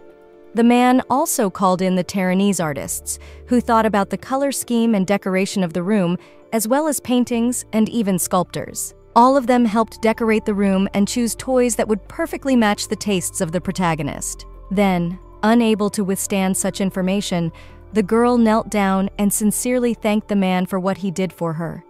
Such an action seemed strange to him, so she explained that it was the dragon's way of greeting. And that brought a smile to his face. Baykal stroked the protagonist's head and asked her not to thank him like that again, because he thought that the girl was worthy of even more, and asked her to use the room and everything inside of it properly. The protagonist could not understand why the man treated her like that, even though she was not his own daughter and was just a niece. But in any case, it suited her, and she would like to enjoy such a relationship as much as possible. The girl also decided to use the clues she had bought, but she needed to do it as inconspicuously as possible. So she pretended to do some drawing, and, calling up an additional window, began to deal with the terms of use of these hints. As it turned out, repeated views of the hint were impossible, and also the viewed hint disappears after 30 seconds. The main character guessed that for such a price, she would get so many conditions, so it did not surprise her, and she concentrated in order to memorize everything in detail. But what she saw really surprised her. The clue told her that once the game was over and during the restart, her entire balance would not be saved, and she would have to start all over again. Even in the event that she manages to pay off her debt and dies, she will have to pay it off all over again. However, the special items stored in the user's treasure chest do not disappear. What the protagonist didn't realize is that if by special items they mean items related in any way to the game's system, then the item should most likely be located on Dragon Street. That was the place where all sorts of rarities and magic items were sold. But the items from there were too expensive, and the entrance fee there alone was 1,000 gems. Previously, when the protagonist was playing the game quietly, this location was also too expensive, so she had only been there a couple times. But the clue was generally useful for her, because she needs to be prepared for the unexpected ending of the game. And after that, she applied the next one. But unfortunately, it said that there were various penalties for not paying off the debt, and she already knew that. This clue was useless. She also got a few more hints she already knew, and finally found 2 more that looked more useful. There were several quest options in the game. Unexpected quests gave 1 to 10 million gems, and hidden quests gave hundreds to 900 million gems. The amount was determined randomly. Also, achievement rewards ranged from 100 million to 5 billion gems. The amount was also determined randomly. But unfortunately, the protagonist did not know how to buy additional episodes. On this for now, the girl decided to stop and not view anything else, as she was worried that when the problem started, she would not be able to use the clues. But at that very moment, Baykal came over to her, surprised that the girl had been sitting for so long without being able to draw anything. So she quickly had to come up with some excuse, and she firmly stated that she really wanted to draw her father, but she was worried that she might do something wrong, so she didn't dare. Besides, she thought he was too handsome, so she didn't know where best to start. Then the man calmed down and, smiling, sat down on his seat, asking the girl not to worry so much and just calmly draw in her own pleasure. It took a little more time for the protagonist to be in thought, after which she approached her father and began to ask about the twins. Charisse was very worried that the boys might not like it, and these words very surprised the young man, who did not understand why the protagonist was worried about it. But in fact, she realized that for these 2 guys, she was just an unknown child. Besides, all she knew about them was that they were the twin sons of His Highness, and Idris is as clever and shrewd as a sly fox, and in turn, Gerses is as strong and honest as a bear, but also quite naive. Therefore, he would probably be much easier to befriend. Because of this, the whole problem was with the first brother, because even when playing games, he showed extraordinary intelligence. Because of this, it would be harder to be friends with him, for she would cause him to be constantly suspicious. Seeing his daughter's reflection and concern, Baikal explained that his older sons were not so infantile as to feud with his younger sister, and it was unlikely that they would pay attention to anyone but each other. So he convinces the girl that she can be at ease. The protagonist suddenly felt a great deal of care and warmth from this man, and realized that this could probably be considered a real parent and father. She hoped that if the man treated her in this way, he would actually want to adopt her someday. But she was afraid to ask about it directly because she didn't want to rush him into it somehow. But suddenly, Baikal was the first to speak of the subject. He wanted to know from the girl what an ideal father should be like. Then she remembered her life, namely how she had sat by the hospital bed as a child.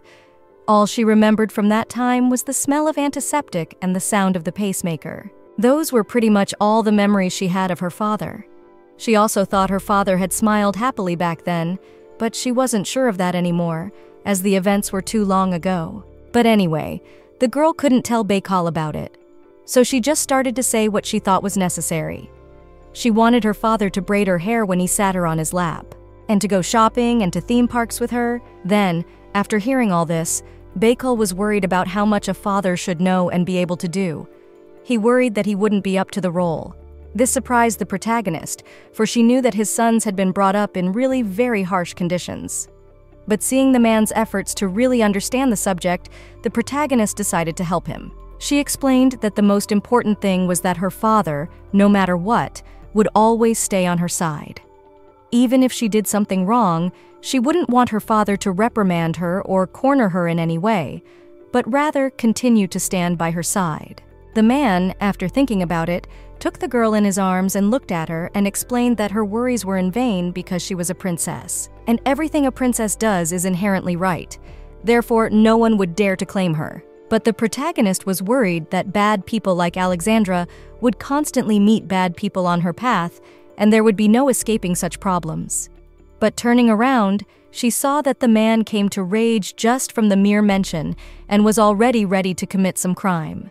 But, seeing the fright on his daughter's face, he quickly calmed down, and going through her hair, braided her ponytail.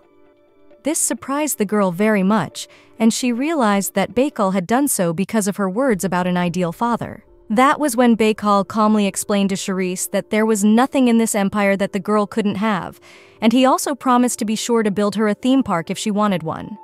And he could swear that no one would ever dare to bully or mock her again, and he promised that he would not abandon her. But when the protagonist cried, he tried to distract her and asked her if she liked her hair. But Charisse couldn't calm down. She cried, because as it turned out, her father's love felt much warmer than she could have imagined. And, snuggling closer to the man, she explained that she loved the hair he'd braided and promised herself not to think about returning to her reality again. After all, she didn't want to leave the place where she had a family like that. But soon it was time to leave. When Jakal arrived, he noticed a man who still had a sleeping baby in his arms and was reading a book. The aide explained that Baikal needed to go through these very important documents, and the matter was indeed urgent. But the man was not about to let go of the child who had fallen asleep in his arms while crying. Then Jakal turned his attention to the books the man was reading and realized that in all probability he had mixed up something, as they were works of fiction. But his musings were interrupted by the awakened protagonist, who looked at her father sleepily, explaining that she had woken up as soon as she heard Baikal's voice and asked what was going on. Then, when the man explained that he needed to work, Jakal praised him for setting a good example for the child, and also the aide noticed how much the prince had changed since the girl had come to this palace. The girl, in his opinion, was a very kind, intelligent, and bright child. In addition, she was also very cute. Therefore, everyone around him felt as if a flower had bloomed in the palace. The girl was very embarrassed to hear such a thing because she had not done anything outstanding. She felt like Jakal was trying to flatter her, but Baikal reminded the girl that Jakal was absolutely right, after which he smiled and left the office. Such a smile Jakal hadn't seen in a very long time, which surprised him. It was obvious that spending time with the princess was clearly having a good effect on the man. Then Jackal immediately told him how things were going with the adoption process. Everything was going quite well, and it was already possible to have an adoption party as soon as the two princes returned. A letter had recently arrived from them saying that they had passed their exams early and left, but the prince urged especially not to worry, as they are not the kind of people that anything can happen to. He also shared the news about preparing the plum trees with magic, as it was a medicine prepared by the protagonist. It seemed appropriate for Jackal to make this tree a themed decoration. Baykal also liked it, and asked that Jackal personally oversee the preparations to make sure everything was perfect. Smiling, the aide agreed, wondering what was now happening outside the palace. The first rumors of adoption had already started to appear there, and it was hard for people to believe that the man had made such a decision and was in his right mind, since all they had heard about the princess was that this girl who can't even talk just quietly existed. But this decision was also liked by some people, because they thought that the divine prince was very noble since he decided to adopt this child. But suddenly, one of the boys on the street told a new rumor that this girl was actually blessed by the dragon himself, and that she was smart enough to make medicine out of poison at that age. Then came new theories that she was actually hiding her talents and was only using them to save her life. Then another faction began to be discussed, one that Alexandra belonged to. It was Jen's faction, and it was the main one among the imperial families. After that, everyone around started whispering about the punishment that the representative of the family received. And also, people were thinking that perhaps when Princess Charisse became of age, she could be a candidate for the throne. As a result of all these conversations, the people became even more interested in finding out who this princess was and what she was, for she was still a completely unknown exhibit to them. At this time, a little girl engaged in playing in the garden began to sneeze violently because of how much was being talked about her. The gardener, after wishing her good health, began to laugh happily, marveling at how few members of the royal family were interested in gardening, which surprised him greatly. But the girl was happy, as she had already managed to fill her basket with the medicinal herbs she needed. The gardener was not surprised that the girl had found everything she needed, but she knew that even though the center and sides of the garden were planted with ornamental flowers, not all the flowers were only aesthetically beautiful. There were also flowers, trees, and medicinal herbs. The protagonist realized that she was very lucky to have the garden the way it was. After all, no matter what quest in the future, if it was related to medicine, she would easily be able to pass it. After all, there were flowers and all sorts of plants here that were not much different from the plants in the apothecary store. Everything she needed could be found here. The gardener also warned the princess about the danger of small rodents or snakes hiding in the grass. Even though the princess could be cured anyway if something bad happened, the gardener did not want to allow such a moment to happen. And then, listening to his words, the protagonist thought for the first time about the level of medicine in this world. During the game, she had no need to go to a doctor even once, and so she never received treatment here. But it was different with the common people. Even the powerful ones like the imperial family could get hurt during their work. Furthermore, if the commoners hurt themselves and left their wounds unattended, it could end very badly for their health. Therefore, they definitely needed a qualified doctor. Seeing the girl's curiosity about medicine, the gardener told her that he himself usually went to the medicine room in the palace. The servants from the palace just use the medicines from the medicine cabinet. The rest of the people who do not reside in the palace most likely go to the temple where medicines are sold and get the necessary treatment there. It was then obvious that the belief in the gods here was very deep. At least, they often turned to the goddess of faith and love for help, because this goddess among all the gods of the religion of the empire was the most symbolic, very kind, and helping all those in need. In addition, the status of her temple was very high, and the temple is considered the only force capable of opposing the imperial family. The main character was not surprised that, despite her experience in the game, she first learned that the temple even sold medicines and wanted to know how much such a pleasure costs. But as it turned out, the price of medicine started from 10,000 coins. The girl could not believe that this was a real sum, because a rich family of average means could live on this money for a month. There was also a problem with doctors, so it was difficult to get treatment from them, because there were fewer doctors than priests, and you couldn't even get to see a doctor unless you waited an approximate amount of time. And the situation in each temple with that time was different, but you had to be prepared to wait at least a year. This seemed like an unbelievable thing to the protagonist. She didn't understand what to do if the disease worsens and there's no time left. After all, the most important thing in an illness is time, which can save a life. So most likely a huge number of people could have died because of it, just because of the waiting. But as it turns out, there were definitely ways that you can meet the doctor earlier. But in order to do so, you have to donate a large amount of money and move up in the waiting list for treatment. Then the protagonist realized how sad everything really was. After all, in this case, the order of treatment for the inhabitants of the empire was determined not by the urgency and severity of their condition, but by money. Those who have money receive treatment, and those who do not have it after a long wait eventually die. Then the protagonist remembered that she had once been on a quest in a game with a grandmother. The woman explained that the place where she heals people didn't have enough healing herbs, and so in return for the protagonist's help, she could offer loyalty and become her spy.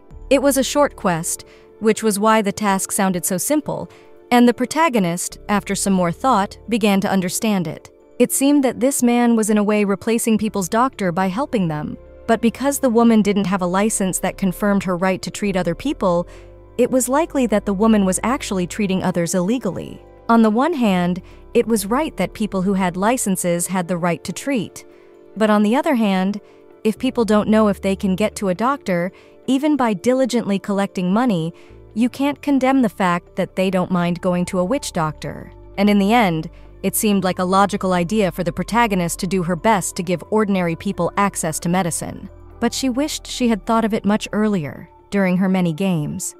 The gardener, seeing the girl's worries, was glad that the young princess was so much interested in the difficulties of the needy, but asked her not to worry, because their empire was under the patronage of the goddess who destroyed everything bad. And the goddess had mercy on people who prayed and strengthened their faith in times of illness. But the protagonist knew that it worked in a completely different way. After all, only if people were treated properly, not with prayers, could they recover without relying on the goddess's mercy. In any case, the princess still had a lot of work ahead of her. She didn't know where to start already or how to proceed. At the very least, there were two major problems in this country. The first was the low accessibility to medicine for the common people, and the second was that the level of medical knowledge was also quite low. Despite the fact that medicine was so rare, the protagonist knew that such details were simply a peculiarity of the genre, because the game was a romance fantasy genre, where the actions unfolded in the Middle Ages. But no matter how fictional the game was, there was still a caste system. Therefore, the main character needed to develop a detailed plan before opening her pharmaceutical shop. But the girl was afraid of the problems that arose, such as the fear of the people around her and the distrust of people. Also, the protagonist remembered the clues she had recently used and that there were several kinds of quests. She hadn't done the achievement quest yet, but she suspected that this class would probably have something to do with the original game story, because there was even a mission in the original game that required her to stop the end of the world. And the protagonist never knew when the story quest would go beyond level 20. So she needed to increase the availability of medicine so that the common people wouldn't feel burdened. But suddenly, someone called out to her. When she turned around, she saw a little boy. Smiling, he rebuked the protagonist for her insolence and, calling her an idiot, demanded an explanation as to why she had such an arrogant face all the time. But the protagonist, calmly continuing to eat an apple, asked this stranger to introduce himself and tell who he was. This ignorance made him very angry, but he smiled and explained that, unlike her, he was a universally recognized prince. His name was Ashvi Gen Castalia. The protagonist grudgingly thought about how this boy was too pompous, like for a kid who came out in an add-on game. After all, if he was part of the main story, she would definitely have heard or known at least something about him. But more importantly, they were now in the garden of the Midnight Palace. So the girl wondered how the boy had the audacity to come into her house and start bossing her around. It annoyed her, so she had the idea to simply avoid him and ignore him. But based on the character of this prince, which was obvious to everyone, he would probably start telling others how she ran away in fear from him.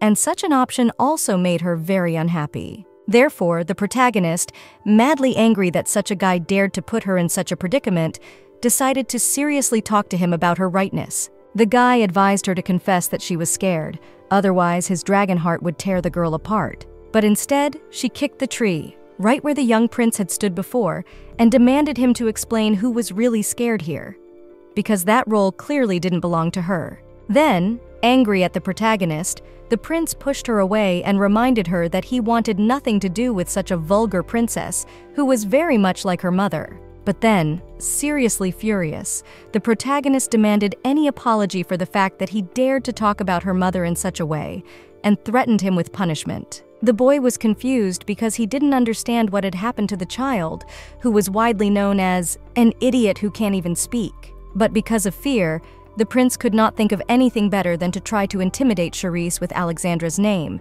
and reminded him that his sister would obviously not leave such an act unpunished. This only amused the protagonist because the guy really believed that Alexandra had some power.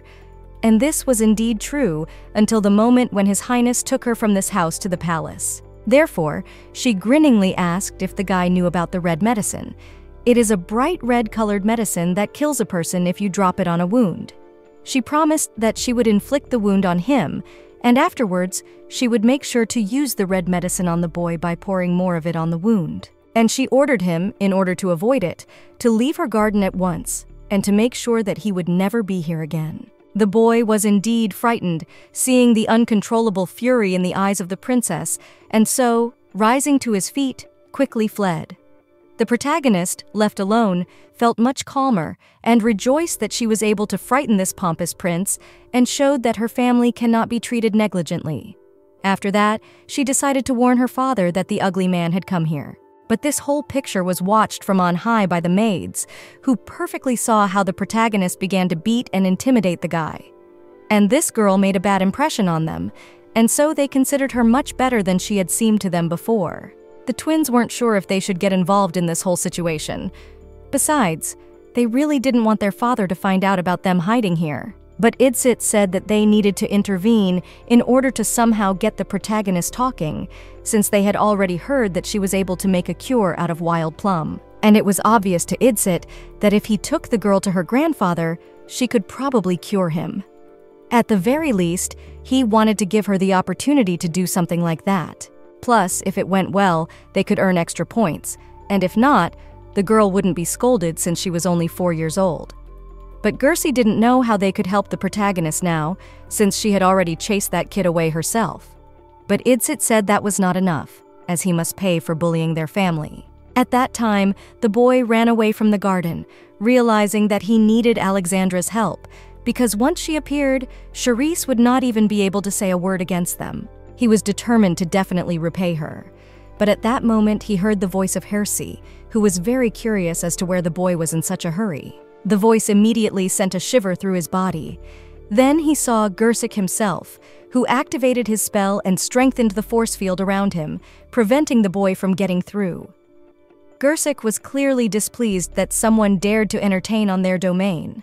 The obviously frightened prince began to make excuses immediately, explaining that there had been a misunderstanding and he was just passing by. But Idsit, who appeared as if from nowhere, asked the boy not to lie so brazenly, because they had seen everything and knew what he was doing here. The frightened boy immediately realized that this was a huge trouble, because despite the fact that Gersik frightened him very much, it was better to get a few blows from him than to mess with Idsit. At this time, the smiling Idsit asked, as the boy made some excuse for himself and also thought about what was going to happen to him. A frightened Ashvi thought of nothing better than to fall to his knees and start begging for forgiveness from the two young gentlemen. He explained that he hadn't even realized they were on the estate and promised that he wouldn't behave like that again. Looking at the boy, the brothers looked at each other and decided his fate. Idsit decided to let him go for the first time, to show his leniency. But he reminded the boy of his words, namely that Ashvi did not know the brothers were here. It seemed an insincere apology to him, for in that case, if he knew they were definitely not here, he would continue to insult their family. And for the family's honor, he was willing to go to the end. As a result, the forest near the estate was filled with the prince's screams, and soon everything became quiet. At that moment, the protagonist, who came to Baikal, told about what happened, and the prince praised her for the fact that the girl scolded this guy who doesn't know manners. During this whole story, the protagonist ate delicious desserts and the man braided her pigtails. The girl was amazed that the man seemed to be seriously practicing to make his hair come out very well, and she appreciated that. But suddenly, before going outside, the protagonist noticed the stack of papers on Bakel's desk and realized that, most likely, while she was playing, His Highness and his assistants were attending to these matters. Then that completely explained why the faces of all the young man's aides looked so tired. They couldn't even compare to the knights from the training ground. Therefore, in order to help them out a little, the protagonist decided to stay together with her father.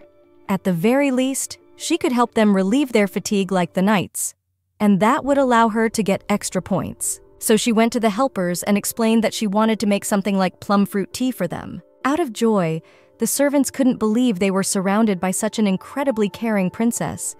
They made the girl comfortable and gave her a sketchbook so she could keep her notes on the recipe. The protagonist even felt embarrassed that her father's helpers liked her so much, but she decided to try and figure out what medicine would work best for them. But suddenly she was distracted when she saw that very cat again. Since the cat in the house was not far from His Highness, the girl assumed it was his pet after all. Especially when the man was working at his desk, he paid absolutely no attention to that kitten. For some reason, at one look at this strange magical animal in the main character's mind, recalled memories with that rabbit, and it began to bother her. So she drew a rough picture of the cat and gave the drawing to her father, wondering who the animal was. Then Bakel, becoming much more serious, asked the girl if she had ever seen this animal. The protagonist was very excited by this question, for it sounded as if she should not have seen this creature, but she had absolutely seen it, so it wasn't a lie. Then, after a bit of thinking and snapping his fingers, the man placed his cat back to her, which really startled the protagonist. Bakel then explained that he was a bit surprised, as normally people can't see familiars. He then introduced the main character to his familiar. This cat's name was Myol. Then the protagonist wondered for what reason the cat could not be seen by everyone else. As it turned out, this mysterious cat could not be seen by anyone, and the protagonist became a surprising exception in this regard. In order to see the familiar, one had to have innate conditions. At the very least, one had to possess the power of a half-dragon, a rare gift that was only allowed to the most powerful members of the imperial family. It was a specialty of familiars. The protagonist wondered what this mysterious half-dragon power meant, for she was the weakest of the weak, and it was strange that she could see this amazing beast, but at the same time, she felt like she couldn't possess her own familiar. So it was probably some sort of glitch due to her miraculous transport from another world. Seeing her deep thoughtfulness, Bakel affectionately recommended that the girl not worry about it so much. He knew that the protagonist was a very special princess who had received the blessing of a dragon, and apparently she was also worthy of being chosen by some powerful familiar. Plus, as it turned out, the twins Idsit and Hersey already had their own familiars that they could happily show to the protagonist if she wanted. The girl had heard a similar story about how she also had a familiar at birth, but for some mysterious reason he became disillusioned with her and ran away. Also, in her past life, Charisse was indeed a strange child, very distant from the others. So most likely she didn't know anything about familiars and just couldn't recognize him in time. But the main thing that was pleasing was that at the very least, Bakel was not disappointed with her, and on the contrary, was genuinely happy about her progress. Thinking about familiars, the girl suddenly remembered the mysterious rabbit she had seen on her first day here. She hypothesized that it could also be someone's familiars. Therefore, she asked her father if he had seen His Majesty the Emperor's surname by any chance. As it turned out, no one had seen it, as the Emperor had carefully hidden his surname from other people's prying eyes. The protagonist was very surprised by this, but did not show it. The girl was convinced that if in this magical world there was someone strong enough to move her from another world, it could not be anyone else but the Emperor himself. But the girl didn't know what she should do if this mysterious rabbit really turned out to be the Emperor's familiars.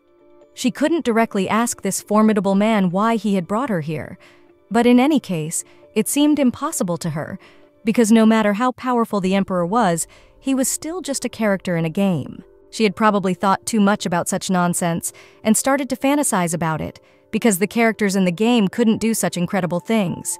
They can't interfere with reality after all. But suddenly she heard some suspicious noise. When the girl turned to see that the maid confusedly sits on the floor near the shards of the broken teapot, she awkwardly began to apologize and promised to remove everything now. But the protagonist calmly explained that everything was fine and asked the girl not to worry so much about it because the kettle, it's just a utensil. But suddenly, looking at her hands, she was horrified to see that they were covered with numerous wounds and scratches. Then the maid looked down and said that during yesterday's cleaning, she had been rubbing the antique candlesticks with the other maids, and apparently she had gotten a rash from the contact with the iron. Then the protagonist, putting all the facts she heard together, realized that she must have had an allergic reaction to the metal. Such an unpleasant allergy usually occurs when touching a metal containing nickel, so most likely the girl's delicate hands were badly hurt, but she just didn't pay proper attention to it. The maid assured her that very soon the allergy will pass by itself and everything will be fine. But the princess saw that the poor girl's hands were itching and causing her a lot of discomfort. So she began to think feverishly about where she could get antihistamine medicine, although there was hardly anything like that in this world. But suddenly she remembered the healing ointment she herself had applied to the wounds left to her earlier by the wily Alexandra. So she reminded the maid of this miraculous potion, and then quickly rushed to run down the corridor to get this magic ointment. But Bakel stopped the girl, asking her to calm down a bit. He tried to explain that the things of the imperial family could not be so easily given away, especially if it was a gift from the temple, blessed by the high priestess herself, especially since it was an immutable imperial law. But the protagonist was not going to back down. She was firmly convinced that this marvelous ointment would definitely help the maid to heal. The awkward girl explained that there was nothing wrong with her, and she also had good medicines, after which she demonstrated what she had. But the princess was horrified, for the cream looked stale and it gave off a strange, unpleasant odor. Even the smell of rot would be better than this stench. Looking at the suspicious ointment, the protagonist asked the girl to remember the date of purchase of this dubious potion. As it turned out, the ointment had been bought about 10 years ago, when the maid had just joined the Everville family. And she decided to buy it because the ointment was supposedly of high quality, with a high poppy content. Upon hearing this shocking date, Charisse was horrified. After all, the medication had long since expired, though it was unlikely that the locals had a similar understanding. Besides, she thought about the ingredients, namely the poppy. It was a plant with beautiful, delicate flowers, but unfortunately it was often used for other, much less noble purposes. Poppies were used to make illegal substances, especially opium, which was highly addictive. So she couldn't believe that something like that was being applied to wounds here because it would have terrible, irreparable consequences. But still, the girl ordered herself to calm down and not worry so much, for she knew that in the past, poppies had indeed been used as medicine, and because of the stupefying effect, it also had strong pain-killing properties, which was obvious. But it was much better to make medicines from safer flowers, such as the delicate calendula. And she had heard that such medicinal plants were also in the greenhouse of this palace. Be that as it may, the protagonist was unwilling to stay away and warned the maid that she need not use that horrible ointment anymore because it was already unusable. But the girl objected, saying that, according to her mother, all medicines have only gotten better over the years. And then, the frightened protagonist realized that apparently all the people of the empire were very much mistaken in this matter. And she didn't even know where to start explaining such simple but important things, and to a huge number of people. But suddenly, she saw a notification window that informed her that a new episode was coming. She needed to solve the problem of the low level of medicine in the empire, and she could open this episode for 999 crystals. The protagonist was a bit disappointed that even though it was important to develop medicine, she needed to invest her own money in order to make any difference in this imperfect world. It seemed unfair and blatantly wrong to her. At this point, seeing the protagonist's confusion, her father calmed her down and promised that he would definitely contact the medical department and ask them to develop a better solution for the maid's wounds. The unhappy girl immediately cried, believing that she was to be removed from her position. She promised that she would not cause any more trouble or complain anymore, willing to do anything to remain the maid of the princess she liked so much. But the emperor, smiling softly, reminded the girl that she had broken the teapot near the child, and the sharp shards could hurt her. So he wanted her to take a break and get some rest, so that it wouldn't happen again from now on. Then, having sent the maid to rest, the man suggested that the protagonist go outside and take a walk, as the weather was nice and sunny. But the girl, not wanting to part with her beloved father, wanted to stay with him. Besides, she had come up with a recipe for energy supplements while she watched the assistants at work. But Baikal, stroking his daughter's head affectionately, explained that it was too noisy now and they wouldn't be able to have a good time anyway, and it would get even more boring as time went on. Agreeing then, the girl left the room so as not to be inconvenienced and began to think about what she should do. It bothered her that the notice above her head still hadn't disappeared, as if forcing her to make a payment. The protagonist realized that the price was too high, and if it was even a little lower, she would have invested the money without a second thought to provide the Empire with better medicines. Then, as if hearing her thoughts, the menu began to dive and loaded a new price already, namely 998 crystals. This made Charisse even angrier, so as she walked away, she refused to buy such an episode. But to her surprise, the price began to decrease sharply and dropped to 900 crystals. This alerted the girl. Obviously, the system was important that this episode was passed. Then, after some thought, the protagonist decided to buy the episode for 900 crystals. She was worried that there might not be any further price reductions. Besides, she felt that it was enough payment to help her faithful maid, as well as the rest of the people who were suffering from similar delusions. When the transaction was complete, her assignment uploaded. The system alerted her that the ointment the maid was using was very expensive, but its effects were minimal. And there were 93,000 other people in the Empire using the same ointment. Therefore, she needed to make a new ointment and also mass distribute it to all those 93,000 people. The reward for each of these two tasks was 100 million crystals, but if you failed, the game would be over. The time to complete was 2160 hours. It was an achievement quest, but the protagonist, despite really wanting a similar quest, couldn't believe that it was possible. After all, producing ointment for more than 9,000 people was unbelievable.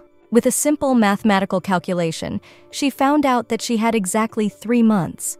And in that time, she would have to search the whole country, find people using poppy seed ointment, replace it with a new one. And she could not even imagine how much such a thing would cost. The protagonist woke up tired because all night she had been thinking about her new, incredibly difficult task. She was thinking about the formula for a new ointment and decided to make it from calendula. Only by changing the formula she wanted to put calendula in the oil, she knew that this plant was originally used as a medicine to treat blisters or skin lesions, as it was perfect for making healing ointments. But the problem was that it would take a whole month just to make calendula-based oil. To get a full-fledged medicine also took time. And of course it takes time to replace the old ointment with a new one for about 93,000 people. And the time to do so was far too short. It seemed to her that it was an absolutely impossible task for a 4-year-old child to find that many people in the remaining 2 months. Even if she was a member of the royal dynasty, everything had to have some limits. But suddenly Sophia came in, marveling at how early the young mistress was up. She came to call the princess for breakfast. While Sophia was looking for the things she needed, she noticed how upset the princess looked and thought it had something to do with the maid and her wounds. But Sophia hugged the girl affectionately and calmed Charisse down, explaining that thanks to Baikal, the maid had been given the best treatment. And after the end of the treatment, she would be suspended from work, where it was possible to get poisoned by metals. This news made the main character very happy, and Sophia was happy that their little mistress was so concerned about everyone around her. Besides, she was well aware of the fact that very soon the princess's 2 older brothers would be returning home. When all the preparations were ready, Sophia and Charisse walked out into the main hall, where a procession was already standing to greet the young gentleman. The hall was decorated with lush floral arrangements and sparkling garlands, and the servants in ceremonial livery were frozen in respectful bows. The protagonist's heart beat faster with excitement and anticipation. She knew that the meeting with her brothers would be a serious test for her, because she had to make the best impression on them and prove that she was worthy to be a part of their family. The protagonist was very worried about her appearance and wanted to look the right way. The two princes, Idsit and Hersi, finally showed up and went straight to her father. Bowing respectfully, they greeted Prince Baykal. Then, after carefully looking over the stately lads, the man decided to introduce his sons to their new sister. The brothers immediately greeted the protagonist, with Idsit acting more friendly and Hersi treating her more warily. The protagonist didn't know what tactics to use, so she decided to show her sweet side and make the brothers her allies. But when she greeted them cheerfully, for some reason the guys didn't like it.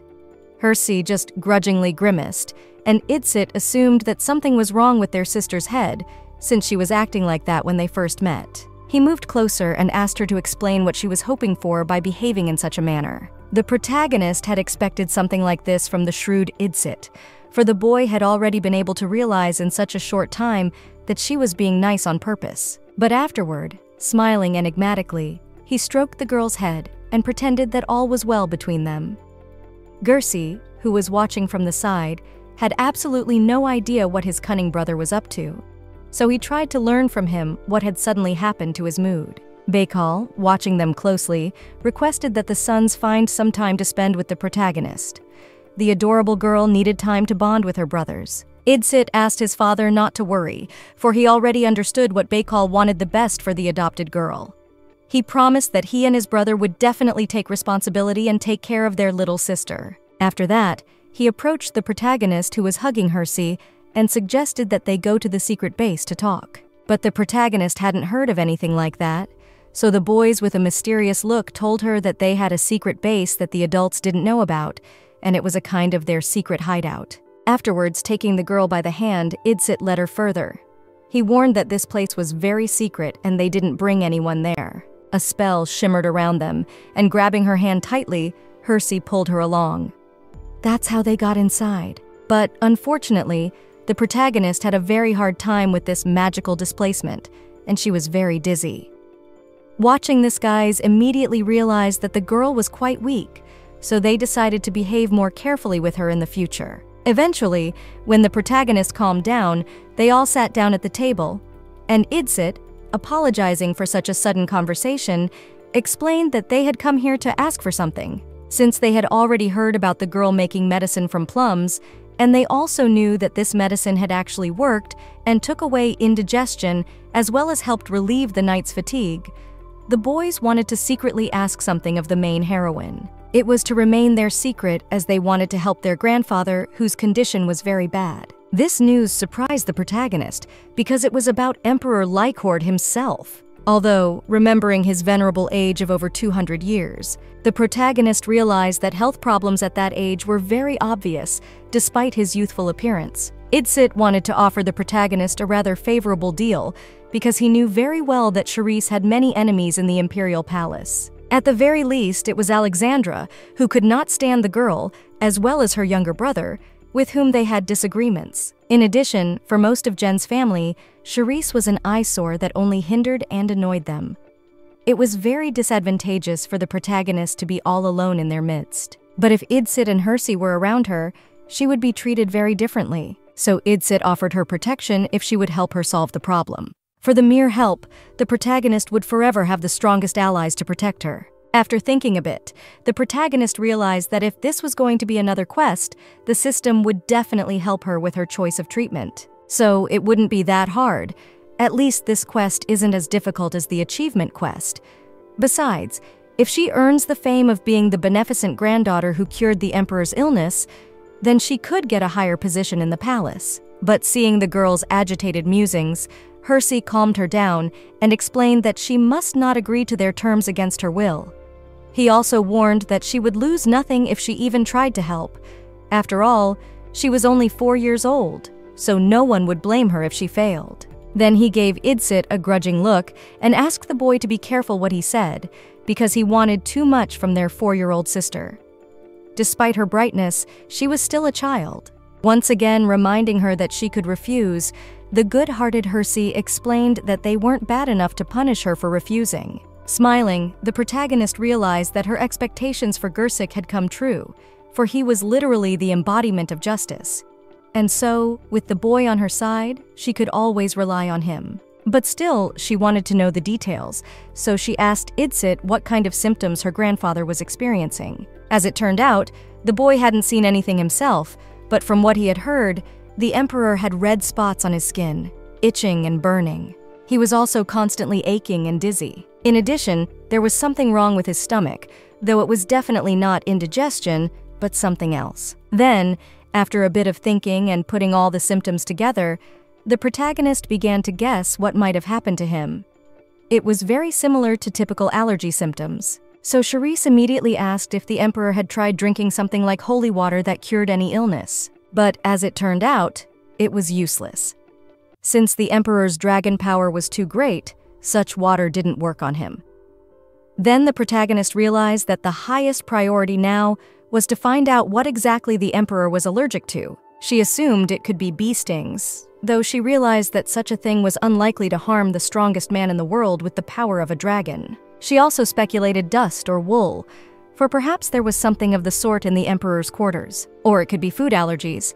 So she asked that the boys remember what grandfather had eaten in the past few days. As it turned out, the emperor's secretaries keep records, but unfortunately, this kind of information is not easy for anyone to get their hands on. After all, something terrible could happen if the information was leaked. After some more thought, the protagonist realized that most likely it was indeed a reaction to some food. Therefore, she needed to completely check the man's diet. Then, upon hearing the girl's suggestion, Idsit explained that he had one way he could get that data. He could bribe the secretary of the grandfather at the bottom of the Shintoburi and find out all the necessary information from him. The main character thought about the name the guy said, but had no way of knowing where she had heard it. But after she finally remembered that this is the event, which about 50 years ago led the emperor. To understand the importance of this event, it is necessary to know that the emperor was a passionate fan of collecting, who collected everything, even if he himself did not use such things. Therefore, he always had expensive herbs, mushrooms, and elixirs in his arsenal. And people who wanted to attract the attention of the collector emperor spent a whole year collecting all sorts of rarities and waiting for the one and only day of the year when they could see the emperor in person, despite his high status. Therefore, this day was almost like a real holiday. Idsit explained that Shintoburi Day would come after the Harvest Festival, which was about a month later. There would be an almost festive atmosphere on that day, so everyone would be quite relaxed, and there was no better time to get the information they needed. But the protagonist realized that events were moving too fast. After all, she had another very important task, and she did not yet know how long it would take her to complete the calendula ointment. But after doing some math, she realized that it might take just about a month. And in that case, she would have time to make the ointment. If this ointment was good for the emperor's health, he would definitely take it. And then the ointment will gain popularity, and people will start talking about it. It will also become a rather desirable product, after which the protagonist will announce that she is going to distribute this ointment to ordinary people for free. And they will definitely take the bait. And for the imperial palace, it would be a great opportunity to raise its reputation higher than that of the temple. But in the end, the new medicine, tested by the emperor himself, would spread among the people. Naturally, it would become a substitute for poppy ointment for humans as well. And so, the girl would be able to complete her quest and also gain loyal allies. Therefore, this was a great chance for her to realize all her goals. The sudden thoughtfulness of the girl was also noticed by Idsit, who immediately paid attention to it. Therefore, the protagonist had to justify that she was pondering about the emperor's illness. She didn't want anyone to know about her real plans, but she wondered just how strong the emperor's allergies were. After all, the stronger it was, the faster some kind of action needed to be taken. But even the problem was that even if she said she could cure the emperor, it was unlikely that anyone would believe a 4-year-old child. So there was nothing left for her but to wait for that fateful day to start acting clandestinely. Looking at her pensive expression, Idsit realized that most likely the girl had too many thoughts. So, as a reward, he generously offered to let her choose some other privilege that she would get if she helped them. In fact, Idsit had expected the protagonist to refuse right away, so he was very touched that she agreed so quickly.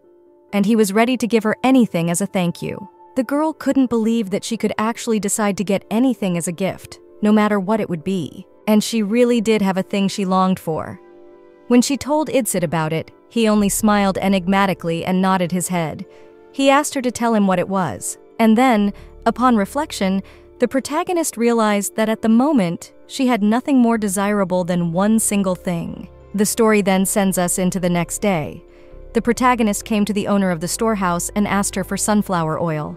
She needed a lot of it, so that she could fill a whole huge container. Then the woman, smiling affectionately, realized that, most likely, the protagonist was going to make a miracle cure again and was sincerely delighted with the clever little girl. Then, looking around, the protagonist was surprised to see that everyone in the kitchen was still drinking her miracle syrup from plums, marveling at its marvelous taste and healing effect. This could not have been more gratifying.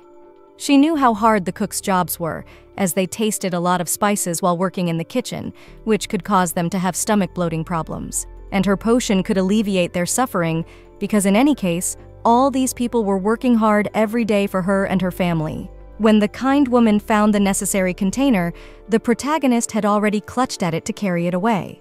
But, seeing that this is an impossible task for a fragile child, the woman offered her help. And, taking the container, they went together to the backyard. When everything was ready, the protagonist looked at the garden and marveled at how good the weather was today to prepare the medicine. After that, she went to pick marigold flowers. But when she came to the bed, she was surprised to see that the flowers were of different sizes. Some were too small, and some were too big. But then, her familiar gardener appeared with a whole bunch of fresh marigolds. The protagonist was amazed at how much the man had managed to collect in such a short period of time. But the gardener proudly reminded of his professionalism and years of experience. Other gardeners also came to them and began to call the protagonist to her, showing her where the best flowers grew and wanting to get her attention. The girl was very embarrassed that so many people wanted to help her, although she was immensely grateful. But here, the head gardener was very angry with these guys.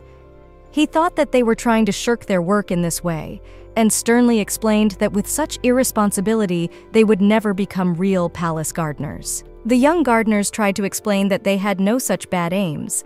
All they wanted was to repay the princess for the favor she had shown them by treating them to her wonderful healing syrup. But the grumpy grandfather gardener was not satisfied with this, so he threateningly ordered the boys to get back to work quickly. After that, the whole garden was filled with his unhappy shouts. When everything was over, the two of them were already calmly returning to the place where a large container stood in the backyard of the palace. The gardener was very embarrassed by the behavior of his assistants. It seemed to him that they behaved this way because they wanted to get close to someone of noble blood. After all, even though they worked in the palace, they were still ordinary people. And because of that, the other royal families looked down on them. But at the same time, neither Baykal, the twins, nor Charisse herself had ever harassed them because of their status. Such people were rare in the royal family, so this family could be considered special. The protagonist realized that she was so well received also because everyone was very grateful to Baykal for his sensitive attitude and care for his employees. So she wanted to repay her beloved father even more and do a good job. With even more enthusiasm, she began to prepare a healing ointment from calendula. The girl poured freshly picked sunflowers into a sterilized jar and then added orange blossoms to give this ointment a sweet, refreshing aroma. When these ingredients were mixed together, the aroma became even more pleasant. After that, enough oil had to be added to fill all the calendula, and finally, pine needles had to be added, and this jar had to be closed tightly. After all these procedures, everything was ready, and now this ointment had to be left for a month, so that the sunflower oil would turn into an infused oil that could be used as a miracle cure. But time was needed for everything. The maid thought that the girl wanted to present it as a gift to the royal family members, but what she really wanted to do was for her faithful maid. But until now, she couldn't admit it. So now, smiling happily and pointing at the work that had been done, Charisse revealed that it was all done just for her. The maid looked very confused when she realized that so precious medicine, made by the hands of the princess, will go to her, because of which she began to worry very much. But the protagonist calmly explained to the girl that she did not want her to use any more not very good medicines in case she gets hurt, and also so that she wouldn't have to go to the medical office every time or agonize in case she got hurt. Charisse realized that despite her wish, it was likely that there might be a situation where the maid would get hurt again, and that was something she needed to be prepared for in advance. That was how she decided to prepare a new miracle ointment. The girl once again felt immense gratitude for such warm words, but she didn't understand how the princess could care so much about an ordinary maid. She promised to remain loyal to the princess until the end of her days, and, happily hugging the protagonist, explained that it was the first time she had received such a valuable gift. And an awkward Charisse tried to think of a way to calm her down. Meanwhile, the other servants were still diligently picking calendula to make more servings. They were animatedly discussing the princess, marveling at her kindness and generosity, and how much healing medicine could be made from all those brightly colored flowers. They also never ceased to marvel at the girl's ability to make such a delightful medicine last time. Therefore, they never once doubted her talents. In the end, when everything was finished, poured into jars, and only cleaning was left, the girl asked the princess if they should not, as last time, use the magic of fermentation in order to speed up the process. But the protagonist, after thinking about it, realized that in this situation, fermentation would certainly not help. After all, she needed to achieve a long infusion of herbs, and if she did the same procedures as with the plum syrup, the result would be completely different. But the protagonist could not argue her knowledge in any way, so she explained that she wanted to act already known to her reliable method. After all, in this case, the result will definitely be as it should be. Then the girl suggested to try to take one of the jars and use spells on it. In case, if the result was what was necessary, they could do it with the rest of the copies. If not, they would be left in a cool place to infuse for a month anyway. The maid who was listening to them from the side smiled happily, remembering her youth. She said that this kind of preparation reminded her of her grandmother. After all, back in the days when she was young, every home had her grandmother's recipe for medicine. And that was even before the times when it was forbidden to make any medicines on their own. Over time, when her mother was still young, the temple began to gain strength. So if a family made their own medicine, they were considered witches. The maid understood that on the one hand, it was right to issue licenses to sell medicines and practice medicine. After all, it allowed to control the quality of potions and stop quackery.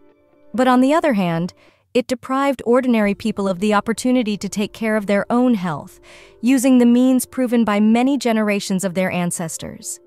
And often the prices of licensed medicines were so high that the poor could not afford them.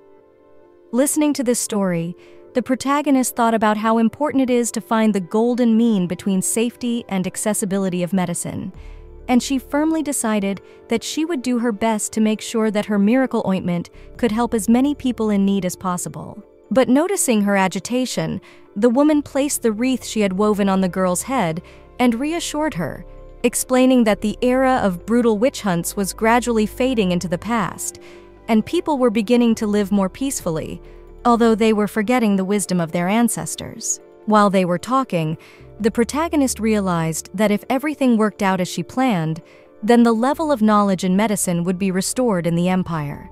That's why she was thinking about the day when she would be able to finish her achievement quest, get the money, and make the whole empire happy. At the same time, Baykal was standing with a holiday box in his hands, discussing with Sophia about the surprise party they were planning to throw for Charisse. He didn't think the party should be very lavish, but Sophia was convinced that any celebration needed colorful, bright decorations.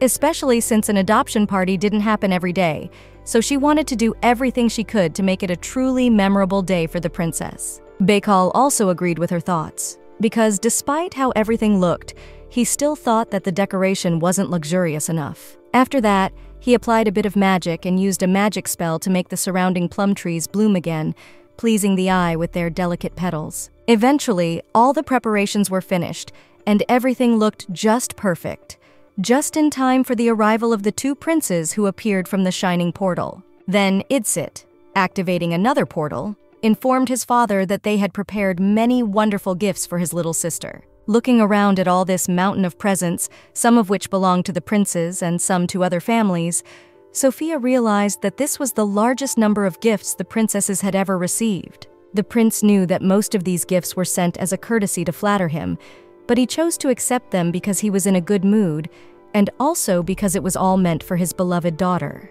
And now it was time for the main character to take the stage.